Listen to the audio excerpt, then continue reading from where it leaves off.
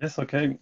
Yeah, sorry, I had to take a break as my son was putting on some loud music and I'm on loudspeaker right now. So, okay, so it's a pleasure to introduce someone who needs no introduction, Nevan Krogan, professor at UCSF and director of the QBI Institute. And so Nevan sent us a quite enticing title called TBD, which perhaps stands for some mysterious antiviral drug that he's going to tell us about. Okay, great, Hey, thanks. Nevan, So I'm going to give an update on the QCRG, which was alluded to yesterday, the QBI coronavirus research group, and in particular a paper that's going to be coming out tomorrow in Science. As you can see, a very highly collaborative paper involving many authors in many different places. And this was, again, a great collaboration with the Pasteur Institute, in particular, Marco Vignuzzi and Veronica, and I'll show you their data here shortly. And this is connected to two previous papers that have been recently published, again, in great collaborations with the Pasteur Institute, with a number of groups at the Pasteur. The Nature paper, this protein-protein interaction analysis that Reed had talked about yesterday, and then a global phosphorylation analysis that Danielle Swaney is going to be talking about later today.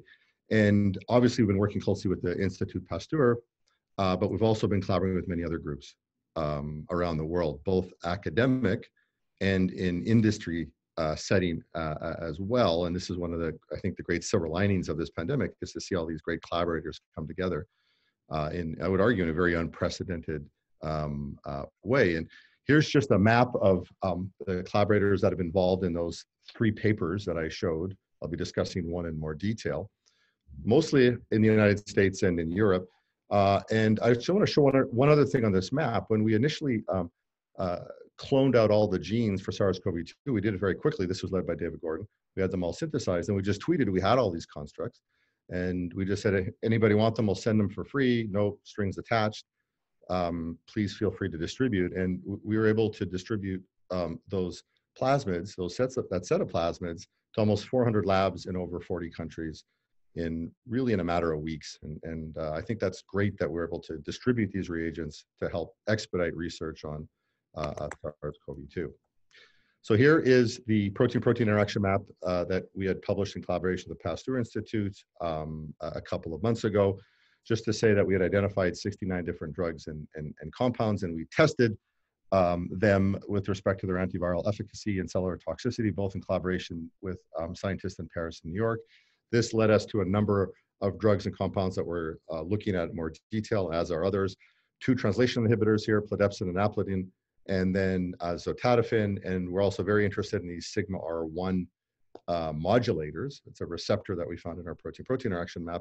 And a few months ago, there was a piece in Nature Biotechnology where there's actually 13 drugs they've reported that are being tested for COVID-19 in clinical trials based on this protein-protein interaction map. And actually, there's been several more as well that we're monitoring.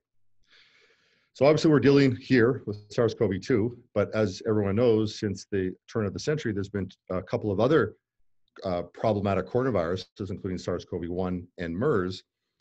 So the challenge here, I think, is maybe we can look backwards. Let's study these 2 other viruses to be more predictive when SARS-CoV-3 hits, and it's coming. We all know it's coming.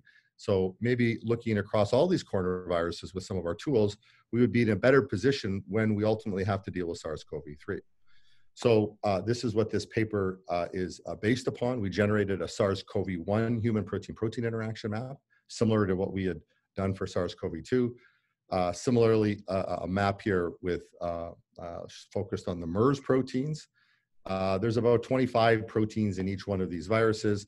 This was work done by Dave Gordon, and Mehdi did these beautiful networks. And one of the ways that you can just simply look at this data is by clustering it across the 3 viruses. So there's some really cool comparisons you can do. This is one very simple way to do it. And you can see about 1/5 of the interactions are shared here. This is cluster 2 between SARS-1, SARS-2, and MERS. About 1/4 of them, you just see them as SARS-1 and SARS-2. And then about 1/5 of them, you see specific to MERS. So there's different ways you can look at this data. This is one representation I want to show you where we're specifically comparing the SARS-1, SARS-2 interactions as a group compared to MERS. So SARS-1 and SARS-2 are actually quite similar. And what we've done here is this differential scoring system, which I won't go into, but what I'll tell you is that we're comparing these three clusters. So in this particular map, if the interactions are shared by all three viruses, the edge is black. If it's MERS specific, it's blue. And if it's SARS-1, SARS-2 specific, it's red. And just to zoom up on a couple of cases, just to illustrate some of these types of interactions, we find NSP6 interacting with sigma R1 in SARS-1 and SARS-2, but not MERS. With the N protein, we find it associated with casein kinase 2 in all three viruses. These are black edges. Danielle's going to talk a little bit more about that set of kinases later. And then we also find black edges here with proteins involved in RNA processing. This is why we think some of these drugs are going to be pan-coronavirus, some of these translation inhibitors. And then NSP14, Kevon talked about this yesterday with a different connection. We actually find a number of blue edges. These are specific connections that you only see with MERS NSP14 and not SARS-1 and SARS-2. So these maps are very rich, and you can look at them a number of different ways, and obviously they're generating a lot of hypotheses that we and others will be testing. We also took the opportunity that we had all these clones to localize them in the cell, to see where in the cell they were using microscopy, and this was done in collaboration with Andrew and Massimo and Robert. So we just transfect in each one of the tag proteins and looked at the strep tag to see where they're localizing. The Massimo Palmieri lab in Scotland actually made antibodies against 14 of the SARS-CoV-2 proteins. So in collaboration with Robert Gross, we could actually see in infected cells where they're localizing to as well. So this is a great resource. We have these 14 different antibodies that we'll be distributing. And we have a number of images here based on transient transfection of the individual proteins, as well as using the antibodies. There's a ton of data here associated with this analysis, and I think these images and the data derived from it are going to be a great resource for the scientific community. This is a summary of the localization of all the proteins from SARS-CoV-2, SARS-CoV-1, and MERS. This is from the transient transfections. And then what I'm overlaying on top is the localization that was generated from the antibodies in infected cells. Okay, so there's some correlation and there's some where they're not correlated. I just want to highlight one particular connection here. It's between ORF9b, and it's being localized to the mitochondria here in SARS-CoV-1 and SARS-CoV-2 with the transient transfection and with the antibody. And just this is the localization you can see using the antibody in infected cells. That ORF9b is very nicely localizing to the mitochondria. And I'll come back to that particular protein in just a minute. So in collaboration with Marco and Veronica at the Pasteur, we took the 332 originally interacting proteins for SARS-CoV-2, did an RNAi knockdown in A549 cells expressing ACE2. This was a line created at the Pasteur, and then looked by RT-qPCR to see what effects it has on infection. In parallel, we collaborated with the company Synthigo. They did CRISPR knockouts in CACO2 cells one at a time. And with Chris Bassler in Atlanta, he did infection studies and saw what effects they had on infection when you deleted each one of these genes. So we had two different cell types, two different assays, two different genetic perturbation strategies, and two different continents. And this allowed us to generate this data. This is a comparison of the two. In red here were knockouts in CACO2 cells that have an effect. In yellow this is A549 in red. In yellow, it's knockdown in CACO2, and in orange are where we see an overlap. So there's some differences, there's some similarities, but in total, out of the 332, genetically, at least one of these cell types, we found that 73 of these genes had an effect on infection, and many of these are actually druggable targets. And here's a summary of those 73, and now overlaying on the protein-protein interactions from SARS-CoV-2, SARS-CoV-1, and MERS. And I just want to end this morning by talking about one particular connection here. There's a big node, a big red node there on that map. So one connection here between TOM70 and ORF9b. So I showed you that ORF9b is localized to the mitochondrial. TOM70 is a mitochondrial protein. This is showing that we found the interaction both with SARS-CoV-2 and SARS-CoV-1.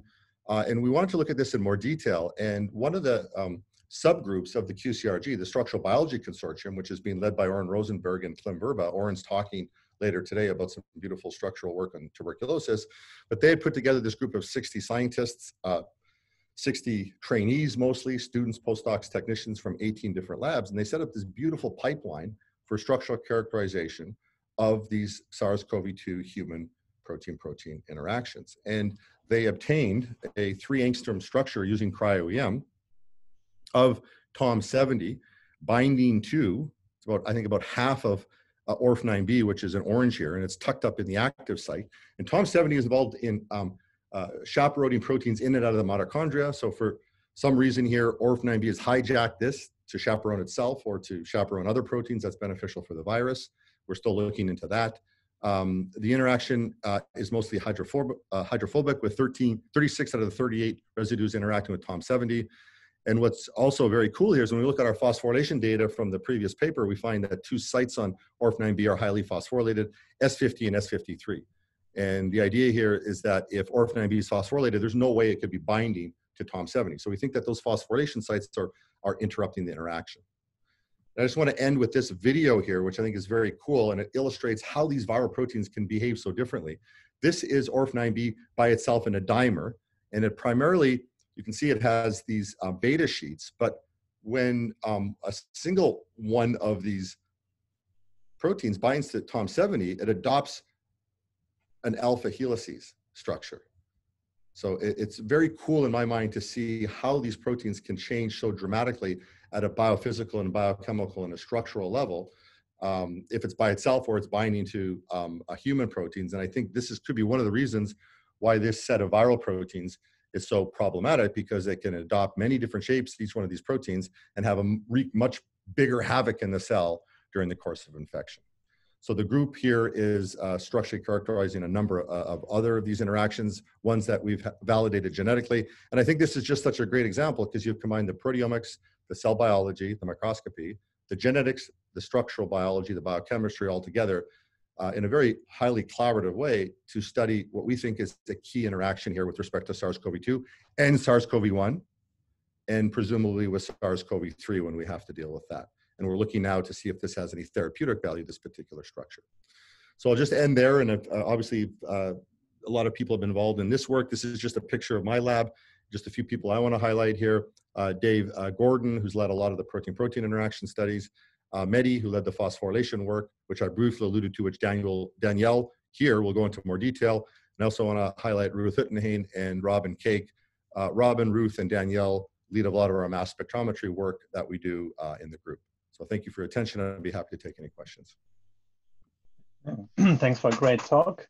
So we can move to the questions and answers. First question is from Shaeri Mukherjee. She's asking whether structures of TOM70 with other host proteins are available. And is this groove that you mentioned used by other proteins? Yeah, this Oren is on this call. I can get him to chime in as well. I know that HSP90 is bound to TOM70, and there's some work ongoing right now with the QCRG structural group showing how the HSP protein is how it's competing with binding to TOM70 when ORF9b is around. That was a structure, TOM70, that was work that was led by Dave Agard. He's had that structure for many years, and just by serendipity, ORF9b bound to this, and then we were able to work with him along with Klim and Oren to structurally characterize that connection. I don't know, I heard Oren saying something. Did you want to add something there? I was just going to say that this is the first structure of TOM70 bound to any substrate in its substrate binding pocket. There was prior work showing how it interacts with HSP90 through a small peptide. But this structure once again proves that pathogens know how to get into these host pathogen interactions in a really tight binding way, and they just exploit the native states of TOM70 to be able to interrupt the function. Okay, so we got another question here from, I'm not sure from whom. Does SOF9B affect TOM70 function? Yeah, that's a good question. We're looking into that now. I will say in infected cells, I didn't show this, ORF9B co-localizes with TOM70, giving us more credence that there's a connection that's valid in infected cells. Overexpression of ORF9b, we have data suggesting that it is resulting in some mislocalization of TOM70. But right now, let's just say work is ongoing to determine what is the molecular mechanism of ORF9b binding to TOM70. Why is it? It's clearly, you remove Tom-70, infection is being decreased, but why? So there's a lot of ongoing work right now to flesh that out. Another question from Joost Enninger: how do the mitochondria look like?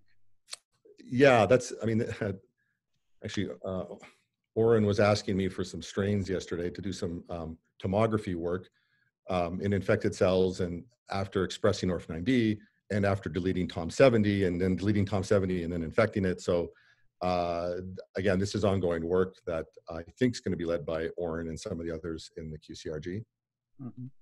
Okay, then Felix is asking if you show the structure of the intact ORF9b or just a fragment. It's about half of the protein of ORF9b that we found a structure for. It's all there. It's just not ordered. We only see the part that's bound to Tom-70. Last question, you showed this immunolabeling. Did you look at the co-localization of the different proteins in the imaging data? Yeah, there was, Robert Gross did a number of co-localizations with each one of the antibodies and the transient transfections, as did Andrew, to more accurately determine where each one of these proteins is being localized in the cell. And again, just to reiterate, we're talking about ORF9b. We found ORF9b co-localizing very beautifully, I should have shown that image, with Tom-70 at the mitochondria. Okay, thanks a lot, Nevan. I think it's time to move to the next speaker. Matthijn Vos from the Pasteur Institute. He's heading the nanoimaging core facility, and he's going to tell us about cryo-EM at the Pasteur Institute. Melanie Otto is professor at UCSF and director of the Gladstone Institute of Virology, and she's going to tell us about viral infections of human organoids. Please, Melanie. You're currently mute, it seems.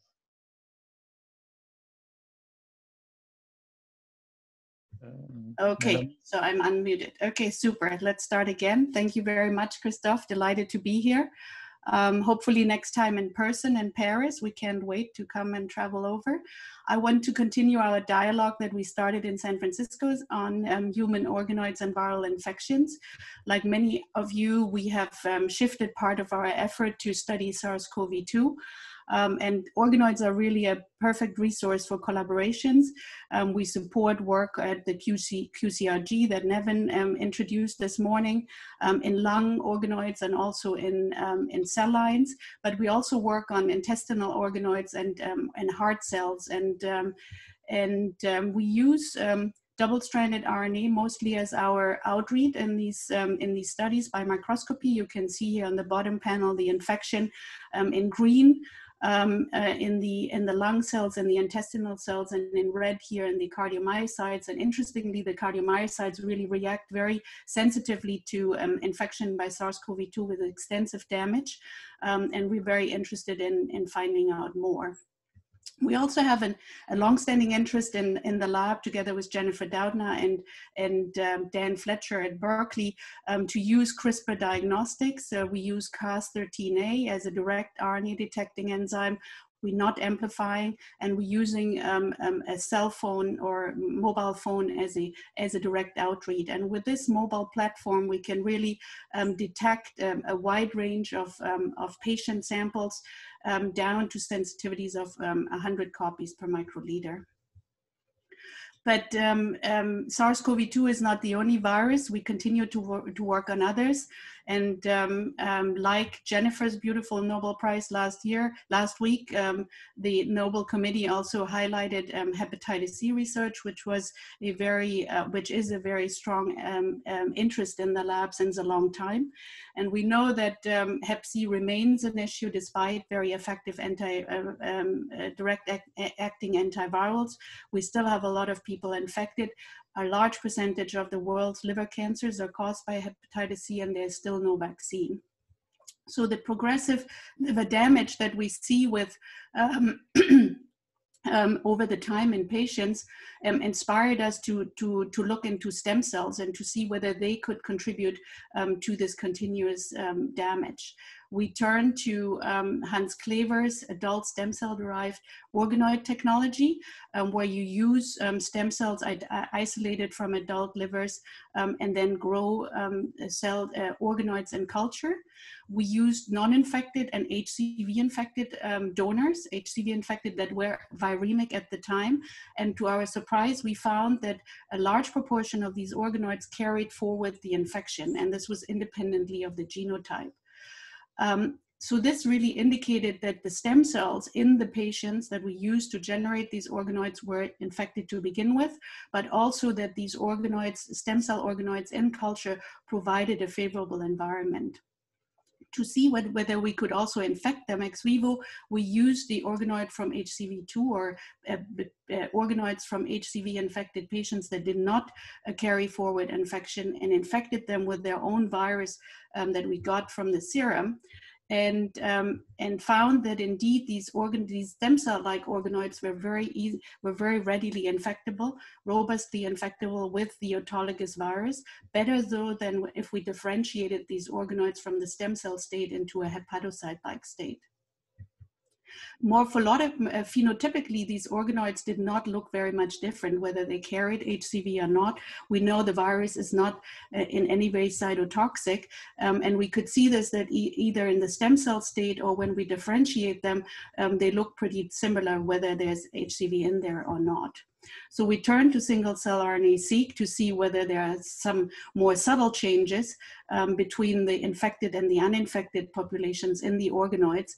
We had to use a 5' virus-inclusive single-cell RNA-seq approach because the virus is non-polyadenylated, so we included an hep C-specific oligo, and we looked at one of the donors, HCV1 organoids, in the stem cell state or while it was differentiating into hepatocyte-like cells.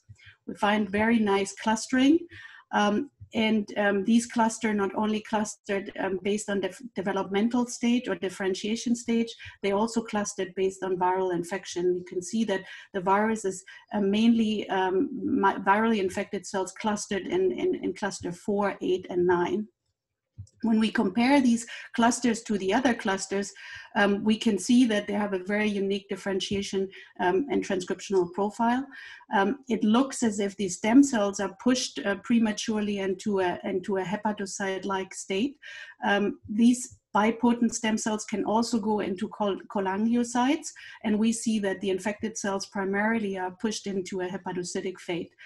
Stem cell markers are uncharacteristically downregulated in these organoids, while they are maintained in the uninfected ones, with the exception of OCT4, which is actually a very odd marker here because it's usually very lowly expressed in differentiating liver hepatocyte-like cells. OCT4 is, of course, the master regulator of pluripotent stem cell, but is also a cancer stem cell marker. So we think that that the viral infection locks the stem cells into a premature hepatocyte-like state with potential cancer stem cell features. An important obvious thing to look for was the interferon response in there. These infected cells really have completely blunted the interferon response, while the interferon response is robustly induced in the uninfected bystander stem cells, really indicating that HCV needs to deal with the interferon response in a very direct way in order to survive in cells.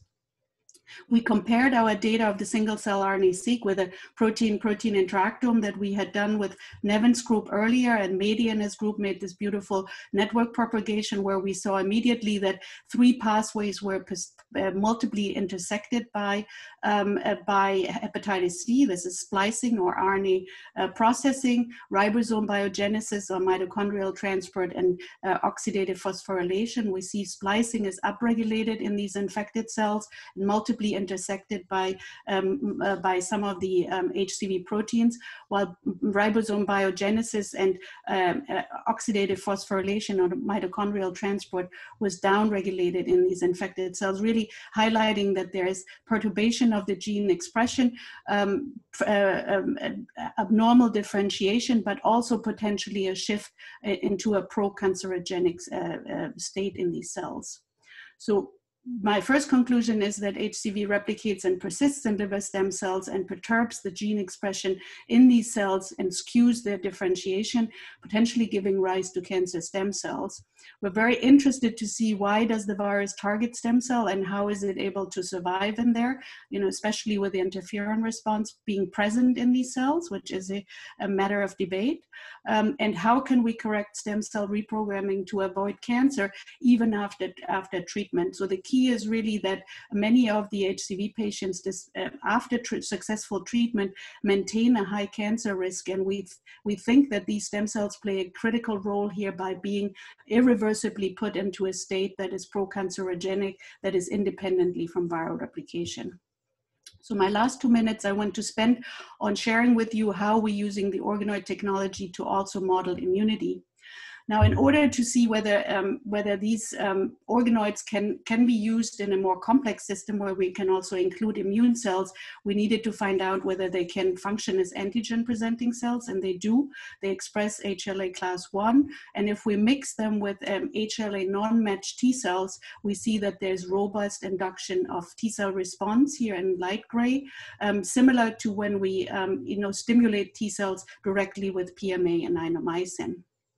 Now, this is a very crude way to test whether these organoids can be antigen presenting. We went to a more subtle way where we used a CD8 T cell clone specific for a hep C peptide.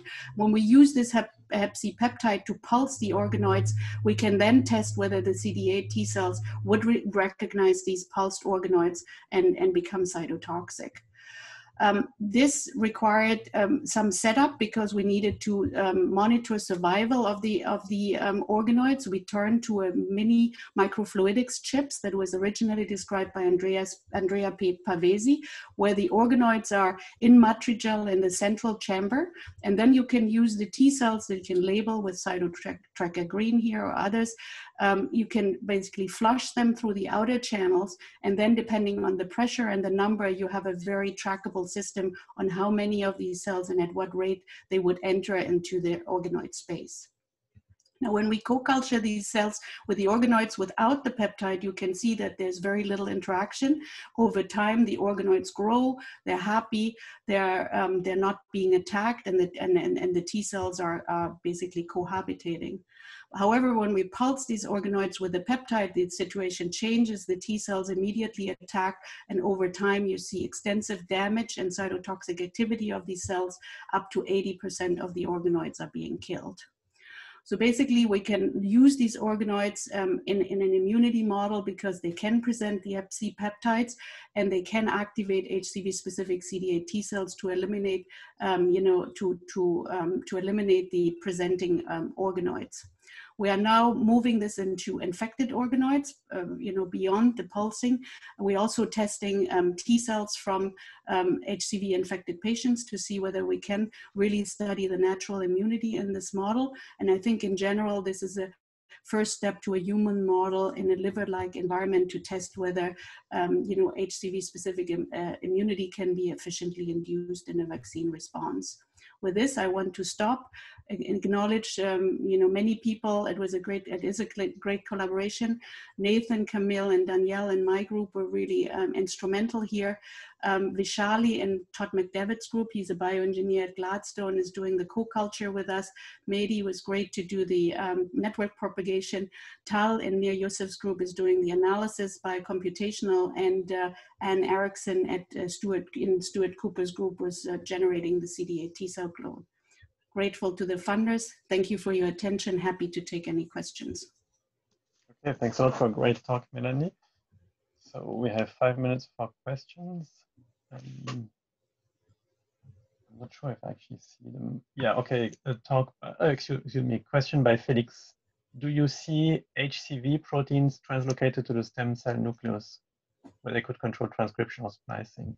Yeah, that's a very good question. I think we have spent a lot of time looking for core in the nucleus. We cannot find it in these stem cells. It's very hard because we can really, it's a very low level of infection. You might have seen on the first graph that I showed, it was actually a ddPCR that we had to develop in order to detect the infection, negative strand and positive strand. We can detect also by RNA scope the viral RNA. It's very hard to really study individual proteins in these organoids because of the low expression rate. But we have so far never succeeded in any system to see any proteins of HCV directly in the nucleus. Mm-hmm. Okay, another question from Joost.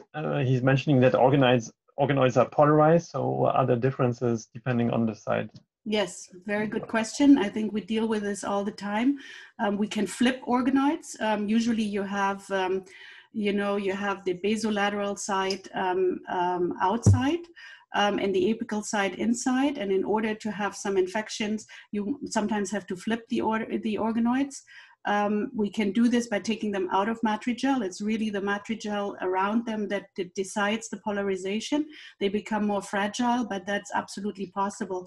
The HCV infection with the liver organoids, we do mostly by actually breaking we can also put them, infect them as single cell, in a single cell format and then put them together after the infection. They form organoids again. That's one of the very successful methods that we're using. Or you can just gently break the organoid structure so that you have, a breakdown in the tight junctions, and you also see very successful infection of the organoid. So there's lots of things that you have to play with, but how you infect, short of micro-injecting it into the middle, is something that is very important to consider. Okay, so you briefly mentioned this CRISPR-based test. Can you elaborate a bit on the advantages compared to, the PCR test? Yes. So I think it's still a huge bottleneck here. I know. So the CRISPR testing is something that is, I think, a great opportunity. I think we all know that, these RNA detecting CRISPRs can very efficiently find viral RNAs and directly activate CRISPR, the enzyme. The enzyme then becomes, sort of collateral cutter. It's not only cutting the target, it can also cut a reporter that we provide, and that basically provides the fluorescence to measure. The interesting part for the CRISPR versus PCRs, that you don't have to necessarily amplify. Unfortunately, all of the CRISPR technologies that are currently on the market do still reverse transcribe, amplify, and then potentially forward transcribe and do the Cas13 assay, which is a multi-step process, which takes away from the advantage of doing this rapid, cheap, and potentially at home.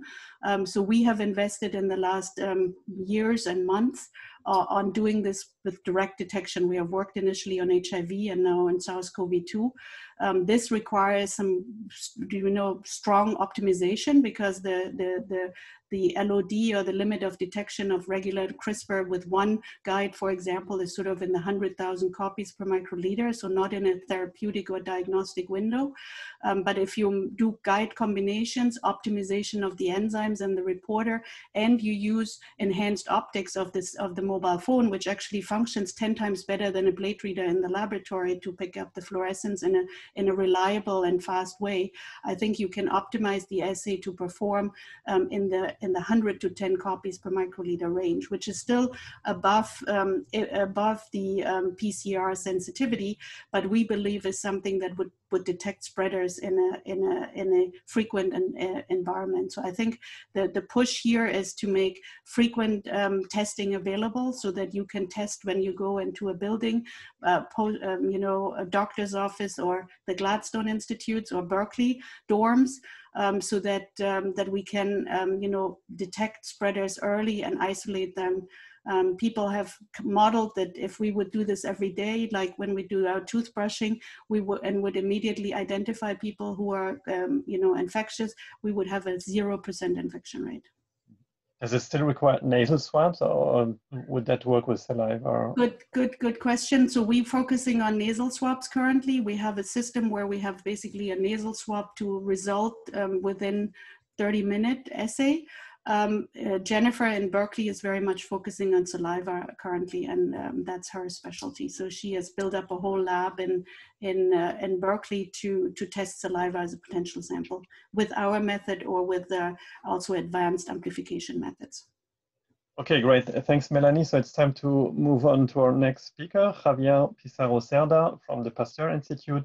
He's heading the Yersinia research unit and is going to tell us about Yersinia species, instrumental models of bacterial pathogen evolution. Yes, so we'll start. Yeah, so I would like to thank very much the organizers for the opportunity to present our recent projects in the framework of this exciting symposium. So today I will not speak about SARS-CoV-2, but I will speak about bacteria and also pandemics.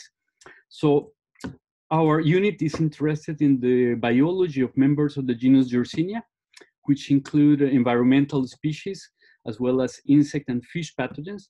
But our lab is mainly interested in 3 bacterial species that are pathogenic for humans: Yersinia pestis, Yersinia pseudotuberculosis, and Yersinia enterocolitica.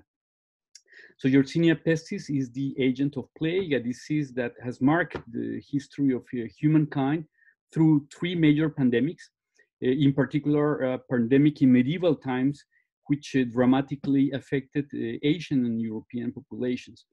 Today, Yersinia pestis is present endemically in rodent populations in the Americas, in Africa, and Asia.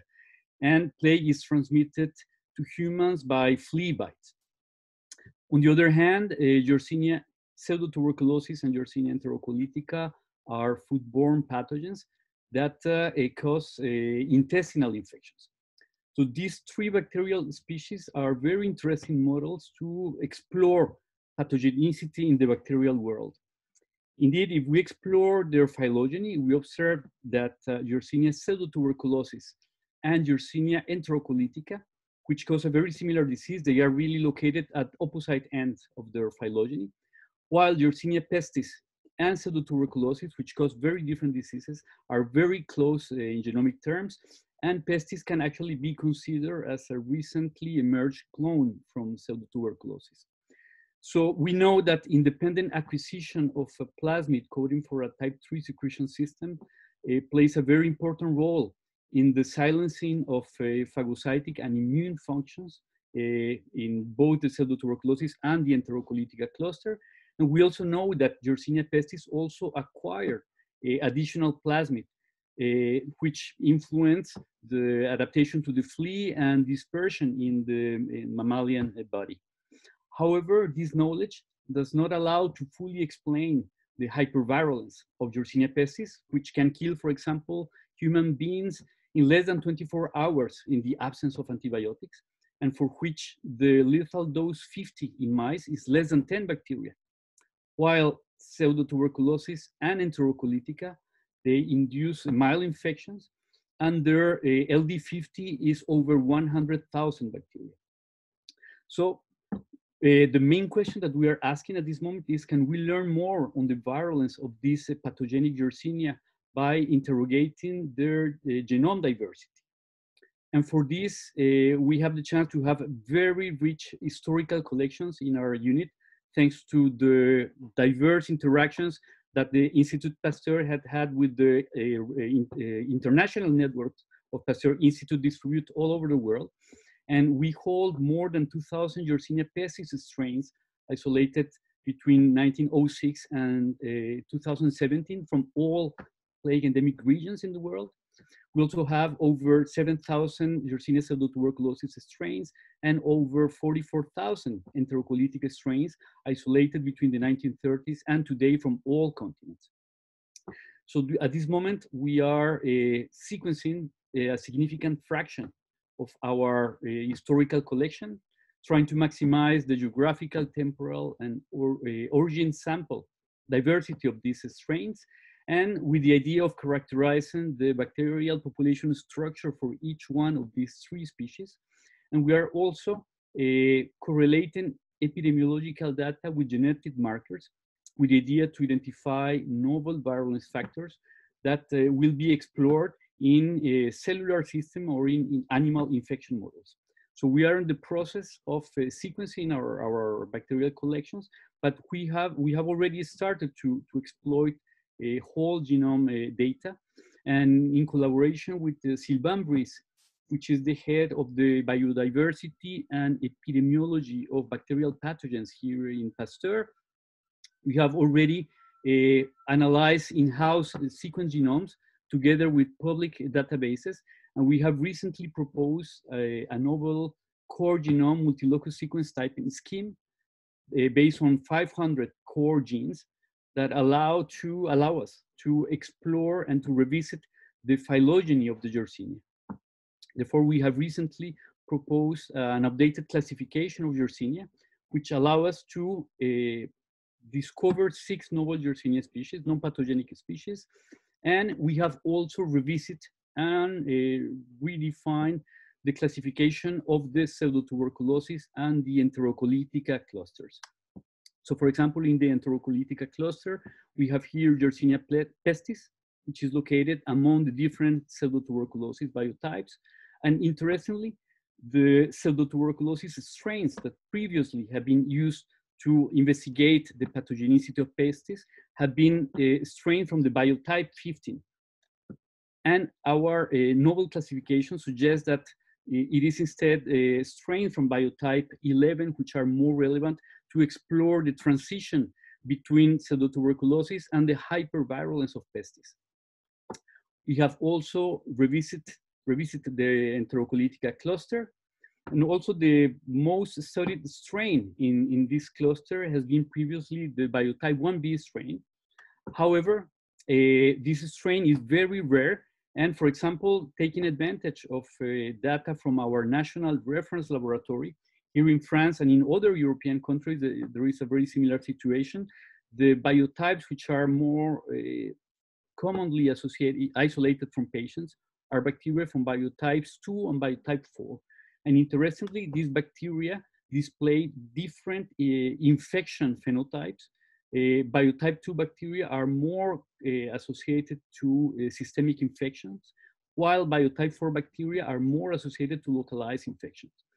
We have started to explore the differential pathogenicity of these bacteria by using cellular infection systems, and we are already able to observe differences in the infection of cells using these different biotypes.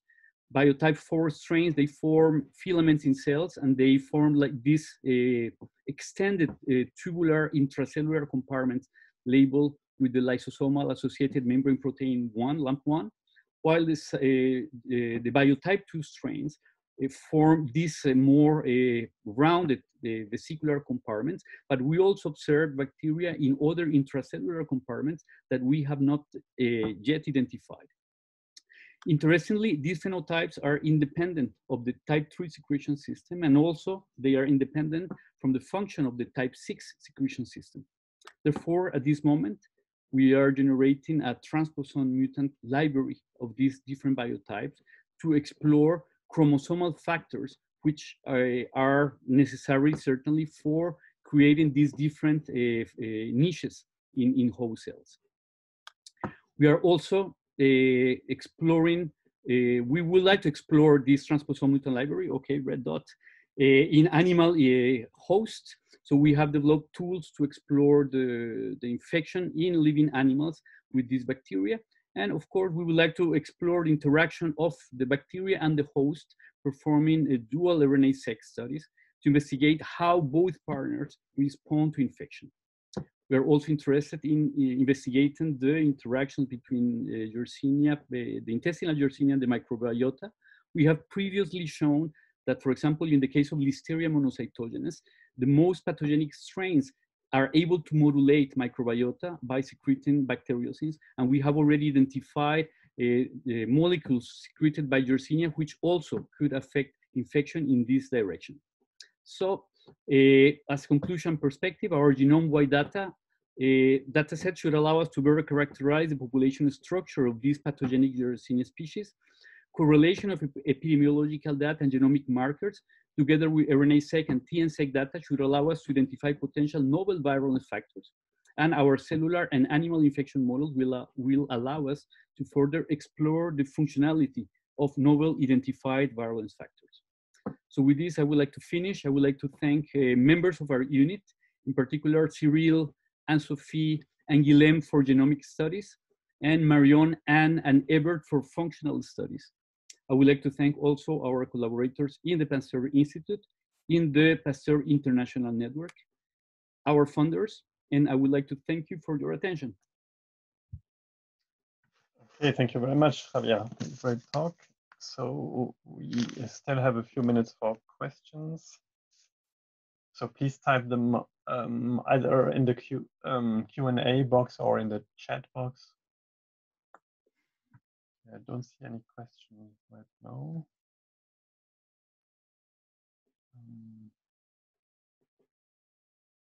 Okay, as a chairman, I'm supposed to ask one, Javier, but since we talked recently, I'm out of question.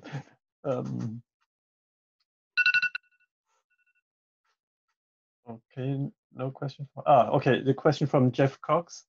The new structures are super interesting. What is the pH?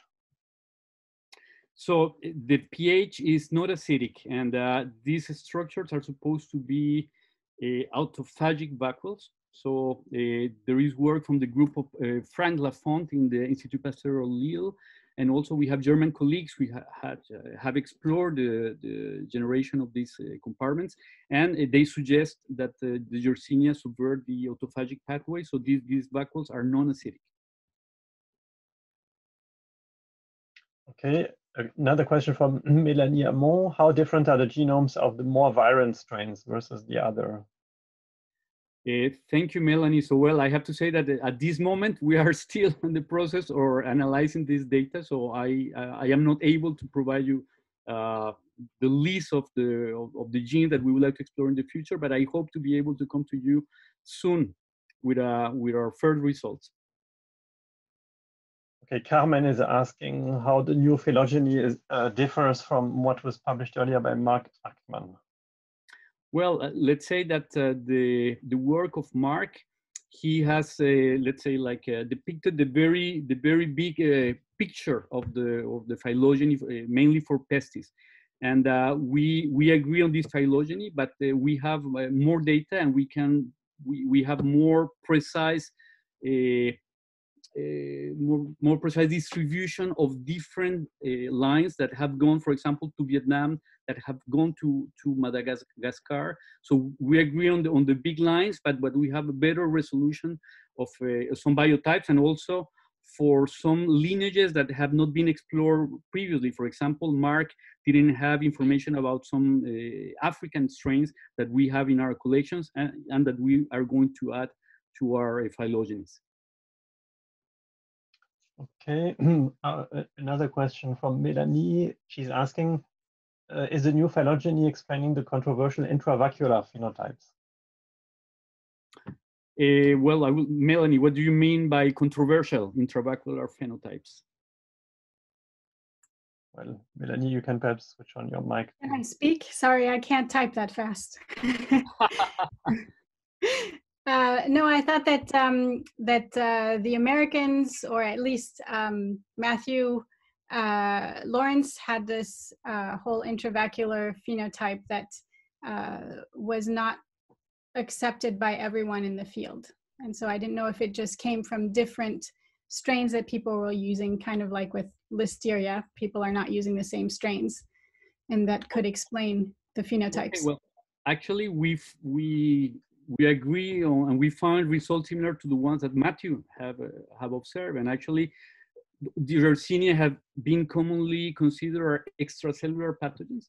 But now, exploring all these pathogens, we observe that they all can have an intracellular niche. And very interestingly, even if we compare, for example, Yersinia rookerii, which is a fish pathogen, it manipulates the, let's say, like the endomembrane vesicular trafficking in a very similar way as Enterocolitica and pseudotuberculosis, which are very, very different bacteria. So, and again, this is independently of the plasmids. So there are certain, and there is a lot to explore, because there are, at this moment, we don't know which are the chromosomal factors which are responsible for controlling this behavior. So we hope that with our TN-sec library, we will be able to identify the first factor of Yersinia that are responsible for this subversion. Thank you. There are two more questions, but in the interest of time, we're just going to take one from Judy Sakanari. Any ideas of why certain biotypes are more common than others? So thank you, Judy. Really great question. And actually this, for example, in the case of Enterocolitica, this is also something that we are exploring. There are different reservoirs in nature. And we are exploring precisely with different institutes working with farms in France, which are the bacteria that are circulating between animals and human populations. So there is certainly an interaction, and some bacteria are more able to come from animals to humans, some biotypes, and we are trying to explore this question precisely at this moment. Okay, thank you again, Javier. Thank you. So it's time to move on to our next speaker, Danielle Swaney, who is assistant professor at UCSF. And she's going to talk about the global phosphorylation landscape of SARS-CoV-2 infection. Okay, yeah, thank you. I'm really excited to talk to you guys today. Let me know if for some reason you can't see my screen. So I just want to start off by saying that this was a really large collaborative effort between over a dozen different labs around the world. So when I say we, I mean we as a group of 60 some scientists did things, and I've tried to acknowledge people on individuals or different labs on individual slides where they contributed. So we're returning here back to SARS-CoV-2, and I want to talk about phosphorylation in the context of SARS-CoV-2. So I don't think I need to convince anyone that we need to study SARS-CoV-2, but what I want to just emphasize is that phosphorylation plays a really important role in the process of viral replication. And this is an example case of influenza A from a recent review, where PI3K signaling, PKC, MAPK, all these different phosphorylation pathways play a role in the attachment, entry, and release of a virus. And it's not a coincidence that phosphorylation signaling plays an important role in viral biology, because unlike controlling protein abundance, which requires the process of transcription and translation to regulate protein abundance levels, phosphorylation is a really rapid mechanism to manipulate host cell biology. By the simple addition or removal of a phosphate group by kinases and phosphatase, you can very rapidly activate or inactivate a substrate, change its protein interactions, change its localization. And not only can you do this for that substrate, but phosphorylation signaling is set up such that this can then propagate to many other proteins in the system. So this is a way for viruses with the limited arsenal of proteins to very quickly and broadly manipulate host cell biology.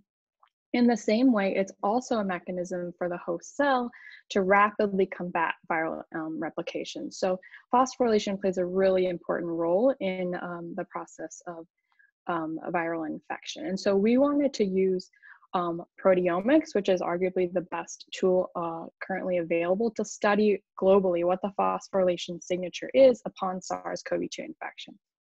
And our goal with this is to really identify what kinases and phosphorylation sites and pathways are regulated, so we could potentially identify drugs that could be used to target this. So here we use proteomics approach to map global phosphorylation changes upon infection.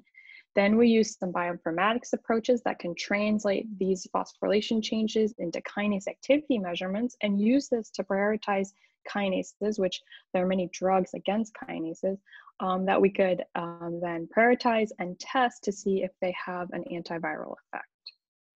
So that's the overall workflow that we used here. And then a few more details about the experimental approach. So here we're using Vero E6 cells, which is an African green monkey cell.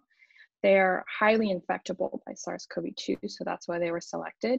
And what we do is we either infect them with SARS-CoV-2 or we perform a mock infection, and the virus is incubated with the cells for an hour and then removed. And then over the course of 24 hours, we harvest cells in biological triplicate. And then all of those samples are analyzed in two ways, either for phosphorylation signaling changes or if we're looking at protein abundance changes upon infection. Well, the specific mass spec approach here we use is a DIA, which is data independent acquisition, which gives us really high quantitative reproducibility of our measurements. And then the final step in the process is that because we are using this African green monkey cell, which is not well annotated, we then map all of our proteins and individual phosphorylation sites to their respective orthologous human proteins so that we can use the wealth of annotation information for human proteins to understand the changes that we observe. And just to convince you that this data is worth looking at, we do observe very robust infection upon in this experiment with we're able to detect over half of the SARS-CoV-2 proteins from this experiment, and many of them are increasing by several orders of magnitude over the course of 24 hours of infection. So first, let's look at protein abundance measurements. Here we find that protein abundance is minimally altered upon infection. So here we're looking at significantly up or down regulated proteins. So those that are changing by twofold or more with an adjusted p-value of less than 0.05. And what you can see is that by 24 hours, we only identify about 160 proteins that are significantly altered. And if we take a volcano plot where we have the ratio of change on the x-axis and the p-value on the y-axis, you can see that many of those proteins that are significantly upregulated are the viral proteins themselves that we detect. And then there's a collection of other proteins that are downregulated. In contrast, when we look at phosphorylation signaling, this really represents a very primary host response here. By 24 hours, we can detect approximately 1,500 phosphorylation sites that are significantly altered. And you can see here, looking at the volcano plot, that there are a wealth of different phosphorylation sites that are changing here.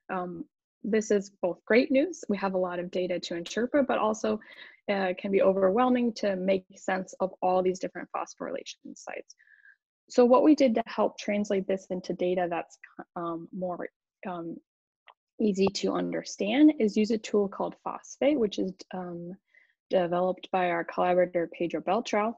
And what this is a database of human kinases and their respective substrates and the mapping in between those. And so what we can do is input our substrate phosphorylation sites that we detect in our proteomics experiment and how they're regulated. And this will aggregate those substrates together, map them to a kinase, and then give us predictions about how that kinase activity is changing upon infection. So here's a heat map with the results of some of the most highly changing kinase activities in our data set. So we have the different infection time course up to 24 hours. And then in red are kinases that are significantly activated or increased in activity upon infection. And in blue are those kinases that are decreasing in activity upon infection. And there's a lot of interesting data here. We have a couple of vignettes on CDKs, for example, and P38 signaling in the paper. But I just want to highlight one kinase here, which are the casein kinase 2 or CK2, which is a multi-protein kinase and ties back into what Nevan talked about earlier. And what we observe for casein kinase 2 is it increases in infection, almost increases in activity almost immediately upon infection, and that increased activity is maintained throughout 24 hours. And so we thought this was really interesting because, as Nevan mentioned, casein kinase 2 is a direct interaction of the N protein. And then in our phosphorylation analysis, we measure many downstream substrates of casein kinase 2 that are all increasing in abundance. And many of these substrates are associated with cytoskeletal reorganization. And so to kind of dive into this phenotype, we teamed up with some excellent microscopists who performed immunofluorescence microscopy. And what we have here is CACO2 cells that are infected with SARS-CoV-2. And we have casein kinase 2 labeled in green and protein from SARS-CoV-2 in red, and then the cytoskeletal protein F-actin. And what they observe, if we zoom in right here, is that we get a lot of these F-actin filopodia. And indeed, these filopodia are more prevalent in cells that have been infected as opposed to mock infected cells. So infection seems to be promoting these filopodia. And actually, when we teamed up with the Fisher lab from NIH, they use transmission electron microscopy and can see at the end of these filopodia, there's viral budding. So intact viral particles coming out of these filopodia. So this is a way for the virus to be transmit from cell to cell. Okay, so this is some cool biology. Does this mean anything? Oh, excuse me. So one thing we wanted to do was then look at, can we target CK2 to impact viral infection? And so there's a phase 2 clinical drug. Oh, no, can you still see? Hopefully. That somatrostatin, which has a phase 2 clinical drug for pancreatic cancer. And when we do these infection assays from the Garcia Sastre and the Vignuzzi lab, they can see that this has 2.4 micromolar efficacy in Vero E6 cells. So this is capable of regulating SARS-CoV-2 infection. Then, does this have any impact for human health at all? So recently, this drug was given emergency authorization use for severe COVID patients. And there was a case where a patient had been for 2 weeks on a ventilator, given a host of different drugs. Nothing was working. They give them this drug, which, and within 1 day, they were off of ventilator, and 5 days later, they were home. So this is an example where this drug targeting CK2 was highly effective for this particular patient. And then CK2 is also playing a role potentially in the immune response to SARS-CoV-2 infection. So there's a recent paper here where looking at this multi-system inflammatory syndrome that's been observed in children with COVID-19.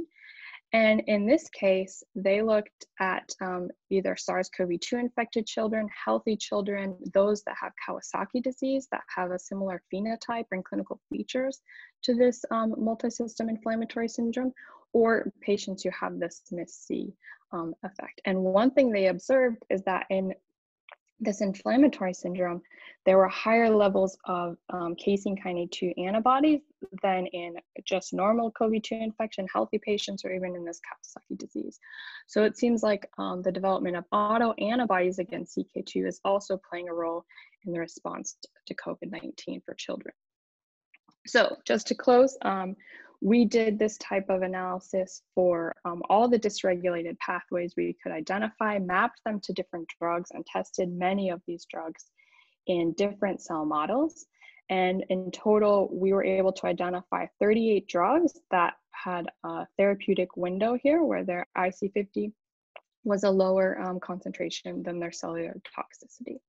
So in summary, we used a phosphoproteomics approach to unbiasedly identify inactivated or activated kinases and identify dramatic rewiring of the host cell. And then I'd just like to finish by acknowledging that this, again, this is a large team effort, really spearheaded by the Krogan lab and the QCRG efforts, and collaborating with many people on this call, and funded by the NIH and DARPA. Thank you. Okay, thank you very much. Great talk. Okay, I'm sure there are going to be lots of questions. All right, so first question from Shaeri Mukherjee. Great talk, Danielle. It seems that CK2 is activated early and stays active over the course of infection. Is there a role for CK2 in early phases of infection other than egress? I mean, yeah, that's a good question. We see its activity increasing almost immediately upon infection, but I don't know functionally what that means. Okay, another question from Felix. Nice talk. Is it the virus that buds at the tip of the filopodia, or is it the vesicle transporting the virus that fuses there? Oh, I mean, we think it's the virus. Okay. Yeah. So yeah, I was wondering. So you showed this nice data on the actin filopodia. Did you follow up on other cell biological aspects here, or was this just the focus on actin here? Yeah, I mean, in the paper, we also have some experiments looking at cell cycle regulation. We see downregulation of several CDKs, and we show that this causes a higher level of cells to be in the M phase of the cell cycle, and you can target CDKs to limit viral infection. And then we also have a vignette on P38 and MAPK signaling, which is activated upon infection. Okay, thanks. Another question from you, Enninger, in relation to Nevan's talk on multiplexing data. Did you do phosphoproteomics in different cell types and subtract the data? You know, for that paper, we only had it in the Vero E6 cells, but for since then, we have done it in 3 other cell types, I think, Calu3, Keiko2, and the A549ACE2. And so now we're trying to compare those. We see casein kinase 2, for example, activated in a couple of them, but not uniformly. We see CDKs downregulated in several of them, but not uniformly. I'm particularly interested in maybe doing this in some cardiomyocytes. It's been shown that these can be really readily infected by our colleagues at the Gladstone. So I think that would be an interesting way to go in the future. Okay. The Philopodia phenotype that was in Vero cells? Keiko2, actually. Keiko2, okay. Mm-hmm. And Vero. The microscopy, like the immunofluorescence microscopy was Keiko2, and then the SEM and TEM was done in Vero. Okay, thanks a lot. So if there is no further question, I think this will conclude this session, and we are going to reconvene in about 10 minutes. So at 9:30 West Coast time and at 6:30 in Paris for a session chaired by Joost Enninger. With the first talk by Sylvie van der Werf. Okay, thank you all for this nice session.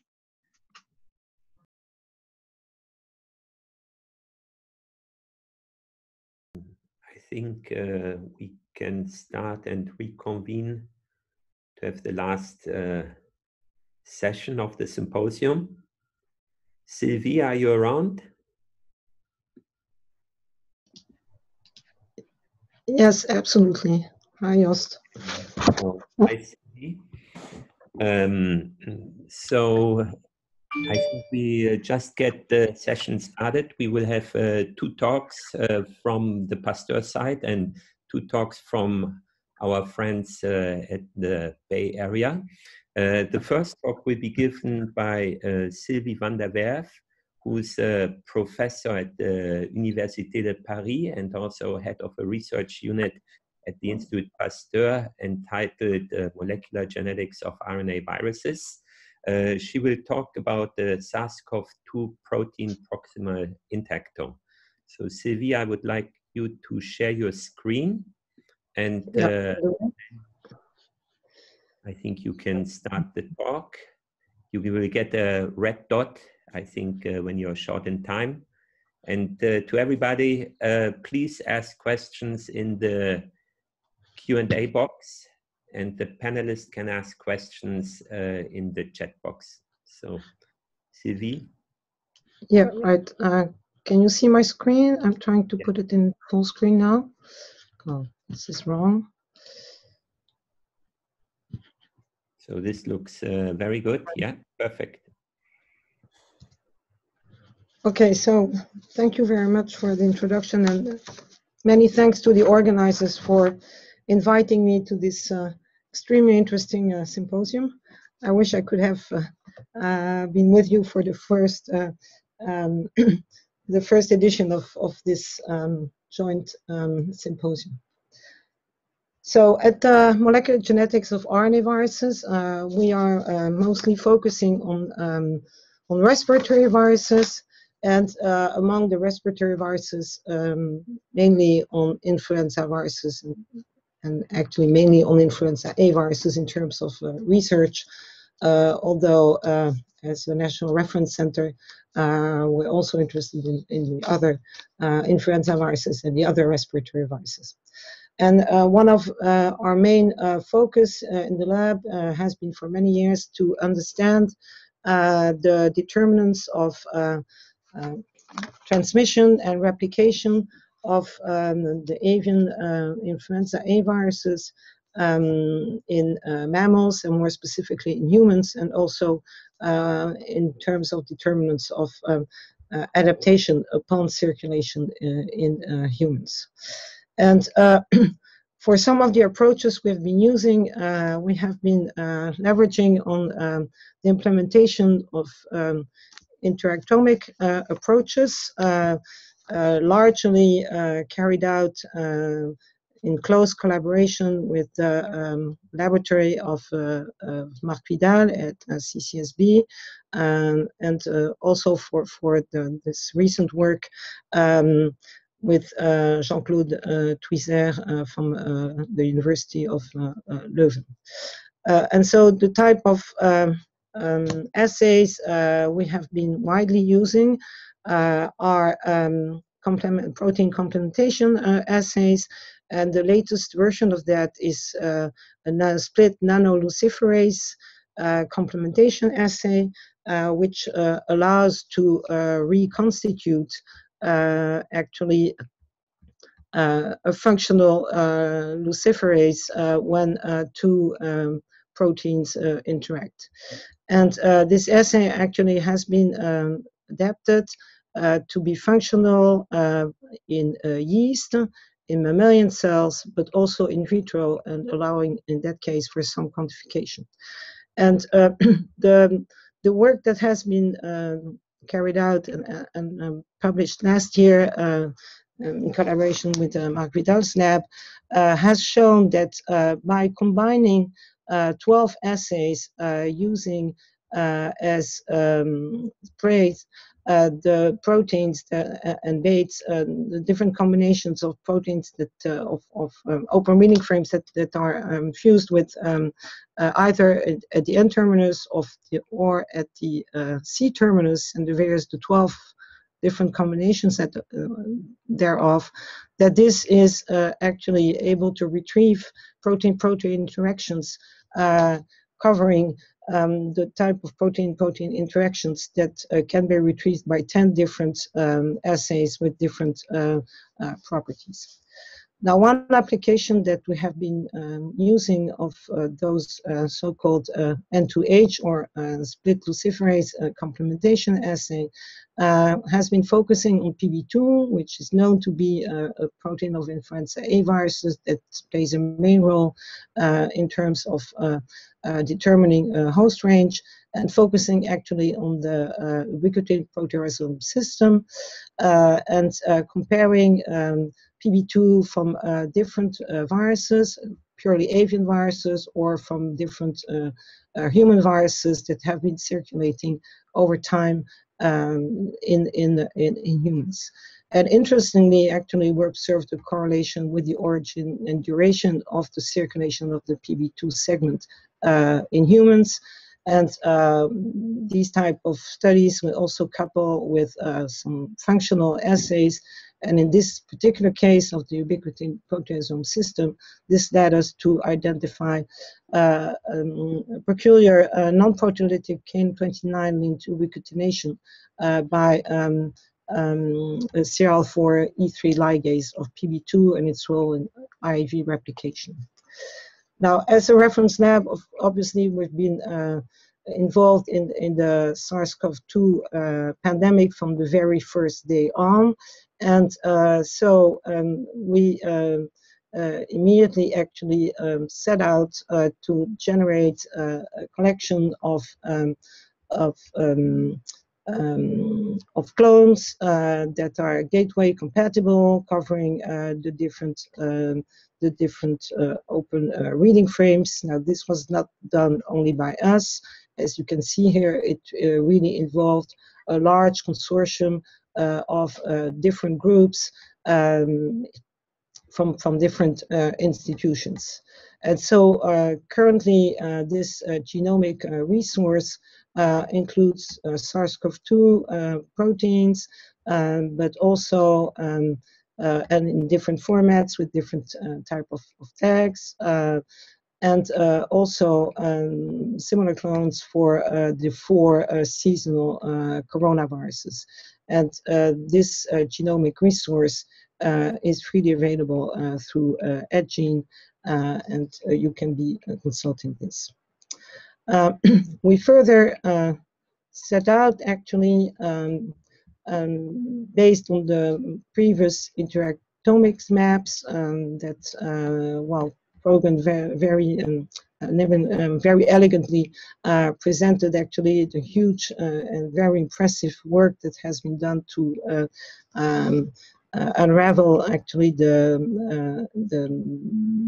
interactomic map of SARS-CoV-2, and other publications have described those type of maps. And when comparing actually the overlap between the interacting proteins that have been identified, one can see that there is overlap, but there are also main differences which can be related to the fact that different cells have been used, HEC293 T cells, peripheral blood mononuclear cells, or lung adenocarcinoma cells, although in all these studies, rather classical IPMS has been used. With strong collaboration with Etienne Coyot from the University of Lille and others also, we implemented a proximity-dependent bioattenuation labeling, so-called BioID interactomic approach. So for those of you who are not too familiar with this, so this proximity approach uses the baits that are sort of viral proteins that will be fused to an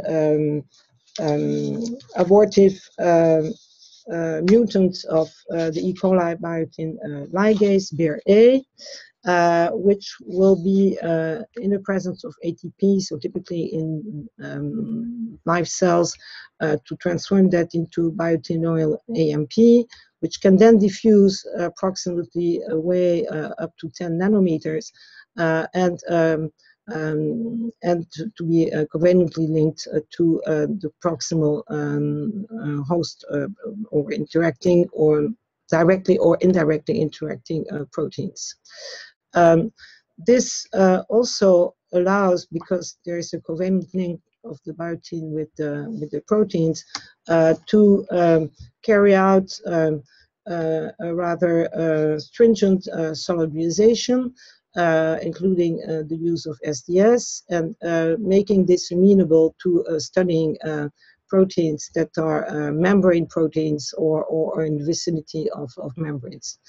Then a streptavidin capture and digestion by trypsin proteolytic digestion on the beads, and will be followed by the classical mass spectroscopy. So really the advantage of this type of approach, and there are other similar versions of that, is that one can detect protein-protein interactions in poorly soluble fractions, as well as weak and transient interactions that could be really biologically crucial. So this was carried out actually for 28 of the SARS-CoV-2 viral proteins with tags either at the N-terminus or C-terminus, for which 56 stable and tetracycline inducible HEC293 cell lines were generated, and interactomes mass spectroscopy was performed both in basal conditions and also in conditions upon transfection of poly-IC, to try actually to recapitulate the induction of the antiviral response, in line with the fact that we know that in the COVID-19 there is a defect in the interferon type 1 and 3 responses, and also exacerbated inflammation. So altogether, taking into account the triplicates, the biological triplicates, 30 control samples, this whole work actually resulted in the analysis of over 280 samples of more than 100 million cells. And it led to the identification in total of over 2,500 host proteins linked to the 28 viral proteins by some 10,000 high confidence proximity interactions. I should point out that actually interactions or host proteins that interacted with 8 or more baits were excluded from the high confidence interactions that were defined. In parallel and in close actual interaction, a similar study has been carried out in Toronto by Anne-Claude Gingras, using a very related approach, so-called the mini turbo ID, in a different cell line, in A549 cell lines. And actually there was about 30 to 40% overlap depending on different baits. And also in collaboration with the lab in Toronto, but in addition with with other collaborators, this has been also been this has also led actually to the development of a website, and I'm getting a bit ahead of myself, and so I will get back to that in a second. So there is a problem with the warning signal that you are running late. We are really late. It would be great if you could wrap up within the next minute, please. Okay. What is interesting is that more than 90% of new interactions were identified, and so very similarly to this the analysis that Nevan presented, based on data integration, the localization of the different interactors were defined, relating to different compartments. And as I mentioned previously, this led to the development of an interactive website, allowing to visualize the interactions themselves, those that were specifically gained upon poly-IC transfection, and also those actually that were increased. So I will not dwell, in the interest of time, on the actual results, but for NSP2, this really increases the importance of the crucial role of NSP2 in innate immunity evasion with new interactors, and interestingly of RIG-I and other sensors, and really providing new data and new links with the innate immunity pathway for different viral proteins, and providing actually insights into how SARS-CoV-2 proteins orchestrate host cell regulation pathway and control cellular defense. I will go very quickly here, just when really integrating that to either the RIG-I pathway or in the vesicular transport membrane fusion pathway, we can see redundancy and actions and interactions, multiple interactions at different steps. And just this really provides a wealth of new interactions that may be implicated in major mechanisms and new avenues to explain the different symptoms of COVID-19 by integrating that with both the variations of the virus itself and with the clinical data to better understand the SARS-CoV-2 pathogenesis. And so just to acknowledge the different collaborators so Etienne Coyot, who was instrumental, Yorgos Sofianatos, and Fritz Roth, and Claude Gingras, our collaborators from CCSB, and from my lab, Yves Jacob, who has been very instrumental, Patricia Cassonnet, Caroline Dembray, Anastasia Komarova, and the various funding sources. Thank you, and sorry for getting over time. Yeah, thank you, Sylvie, and sorry about the technical issue that you didn't get the red warning. Just rapidly, a question from Nevan. He says, great talk, Sylvie. Do you have any comparisons to the genome-wide CRISPR screens that have been coming out? To the what? I'm sorry, I didn't get your question.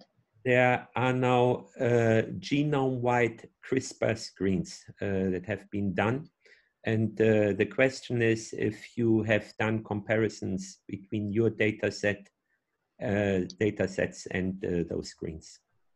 I'm afraid I cannot answer that question. I don't know whether this has been done. I don't have that comparison at hand right now. But this would be definitely extremely interesting to look at it. Okay. So as we are running late, there's no more questions. I think we continue with the next talk that will be given by our friends in San Francisco, Oren Rosenberg, who's Associate Professor at the QBI, UCSF Department of Medicine. And he will talk about structural studies of endogenous proteins, I guess probably a bit on TB. So Oren, please share your screen and we go.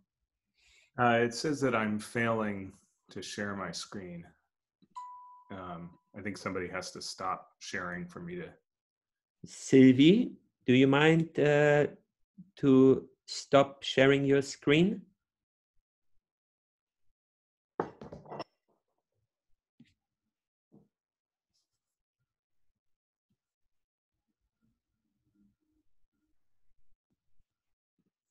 Sylvie, can you hear me? I think she's not at her desk. Oh, okay, it worked now. Okay, so, great. Perfect. Thank you, everyone. It's a real honor to be here. Very excited to be joining this group and discussing our work. Nevan had a chance to talk about our last 6 months worth of work on SARS-CoV-2, but I want to talk also today about our work on another very important airborne disease, tuberculosis. And we shouldn't forget that tuberculosis is still the #1 killer, infectious disease killer in the world. 3 people die from tuberculosis every minute. And like SARS, it's also airborne and poses a huge risk to people's health and in the public. Tuberculosis is extremely difficult to treat. And here you see a typical treatment regimen for multi-drug resistant tuberculosis. So the normal course of treatment for tuberculosis is 6 months of multi-drug therapy. If you have multi-drug resistant TB, it could be a couple of years of multiple drugs with many side effects and even injections that can cause lots of complications. And the reason that mycobacteria are so difficult to treat is because they have this very complex cell wall. So, you know, like other organisms, they have an inner membrane that is made of mostly phospholipids, some other interesting mycobacterial specific lipids. But then they also have a peptidoglycan, which is covalently attached to an arabinogalactan layer, which is then covalently attached to the mycomembrane. And this mycomembrane is a waxy outer coat that's highly resistant to environmental stresses, which the mycobacteria will encounter inside of the immune cells where they reside during tuberculosis infection, or in the environment where most mycobacteria live. And this waxy outer coat is also very resistant to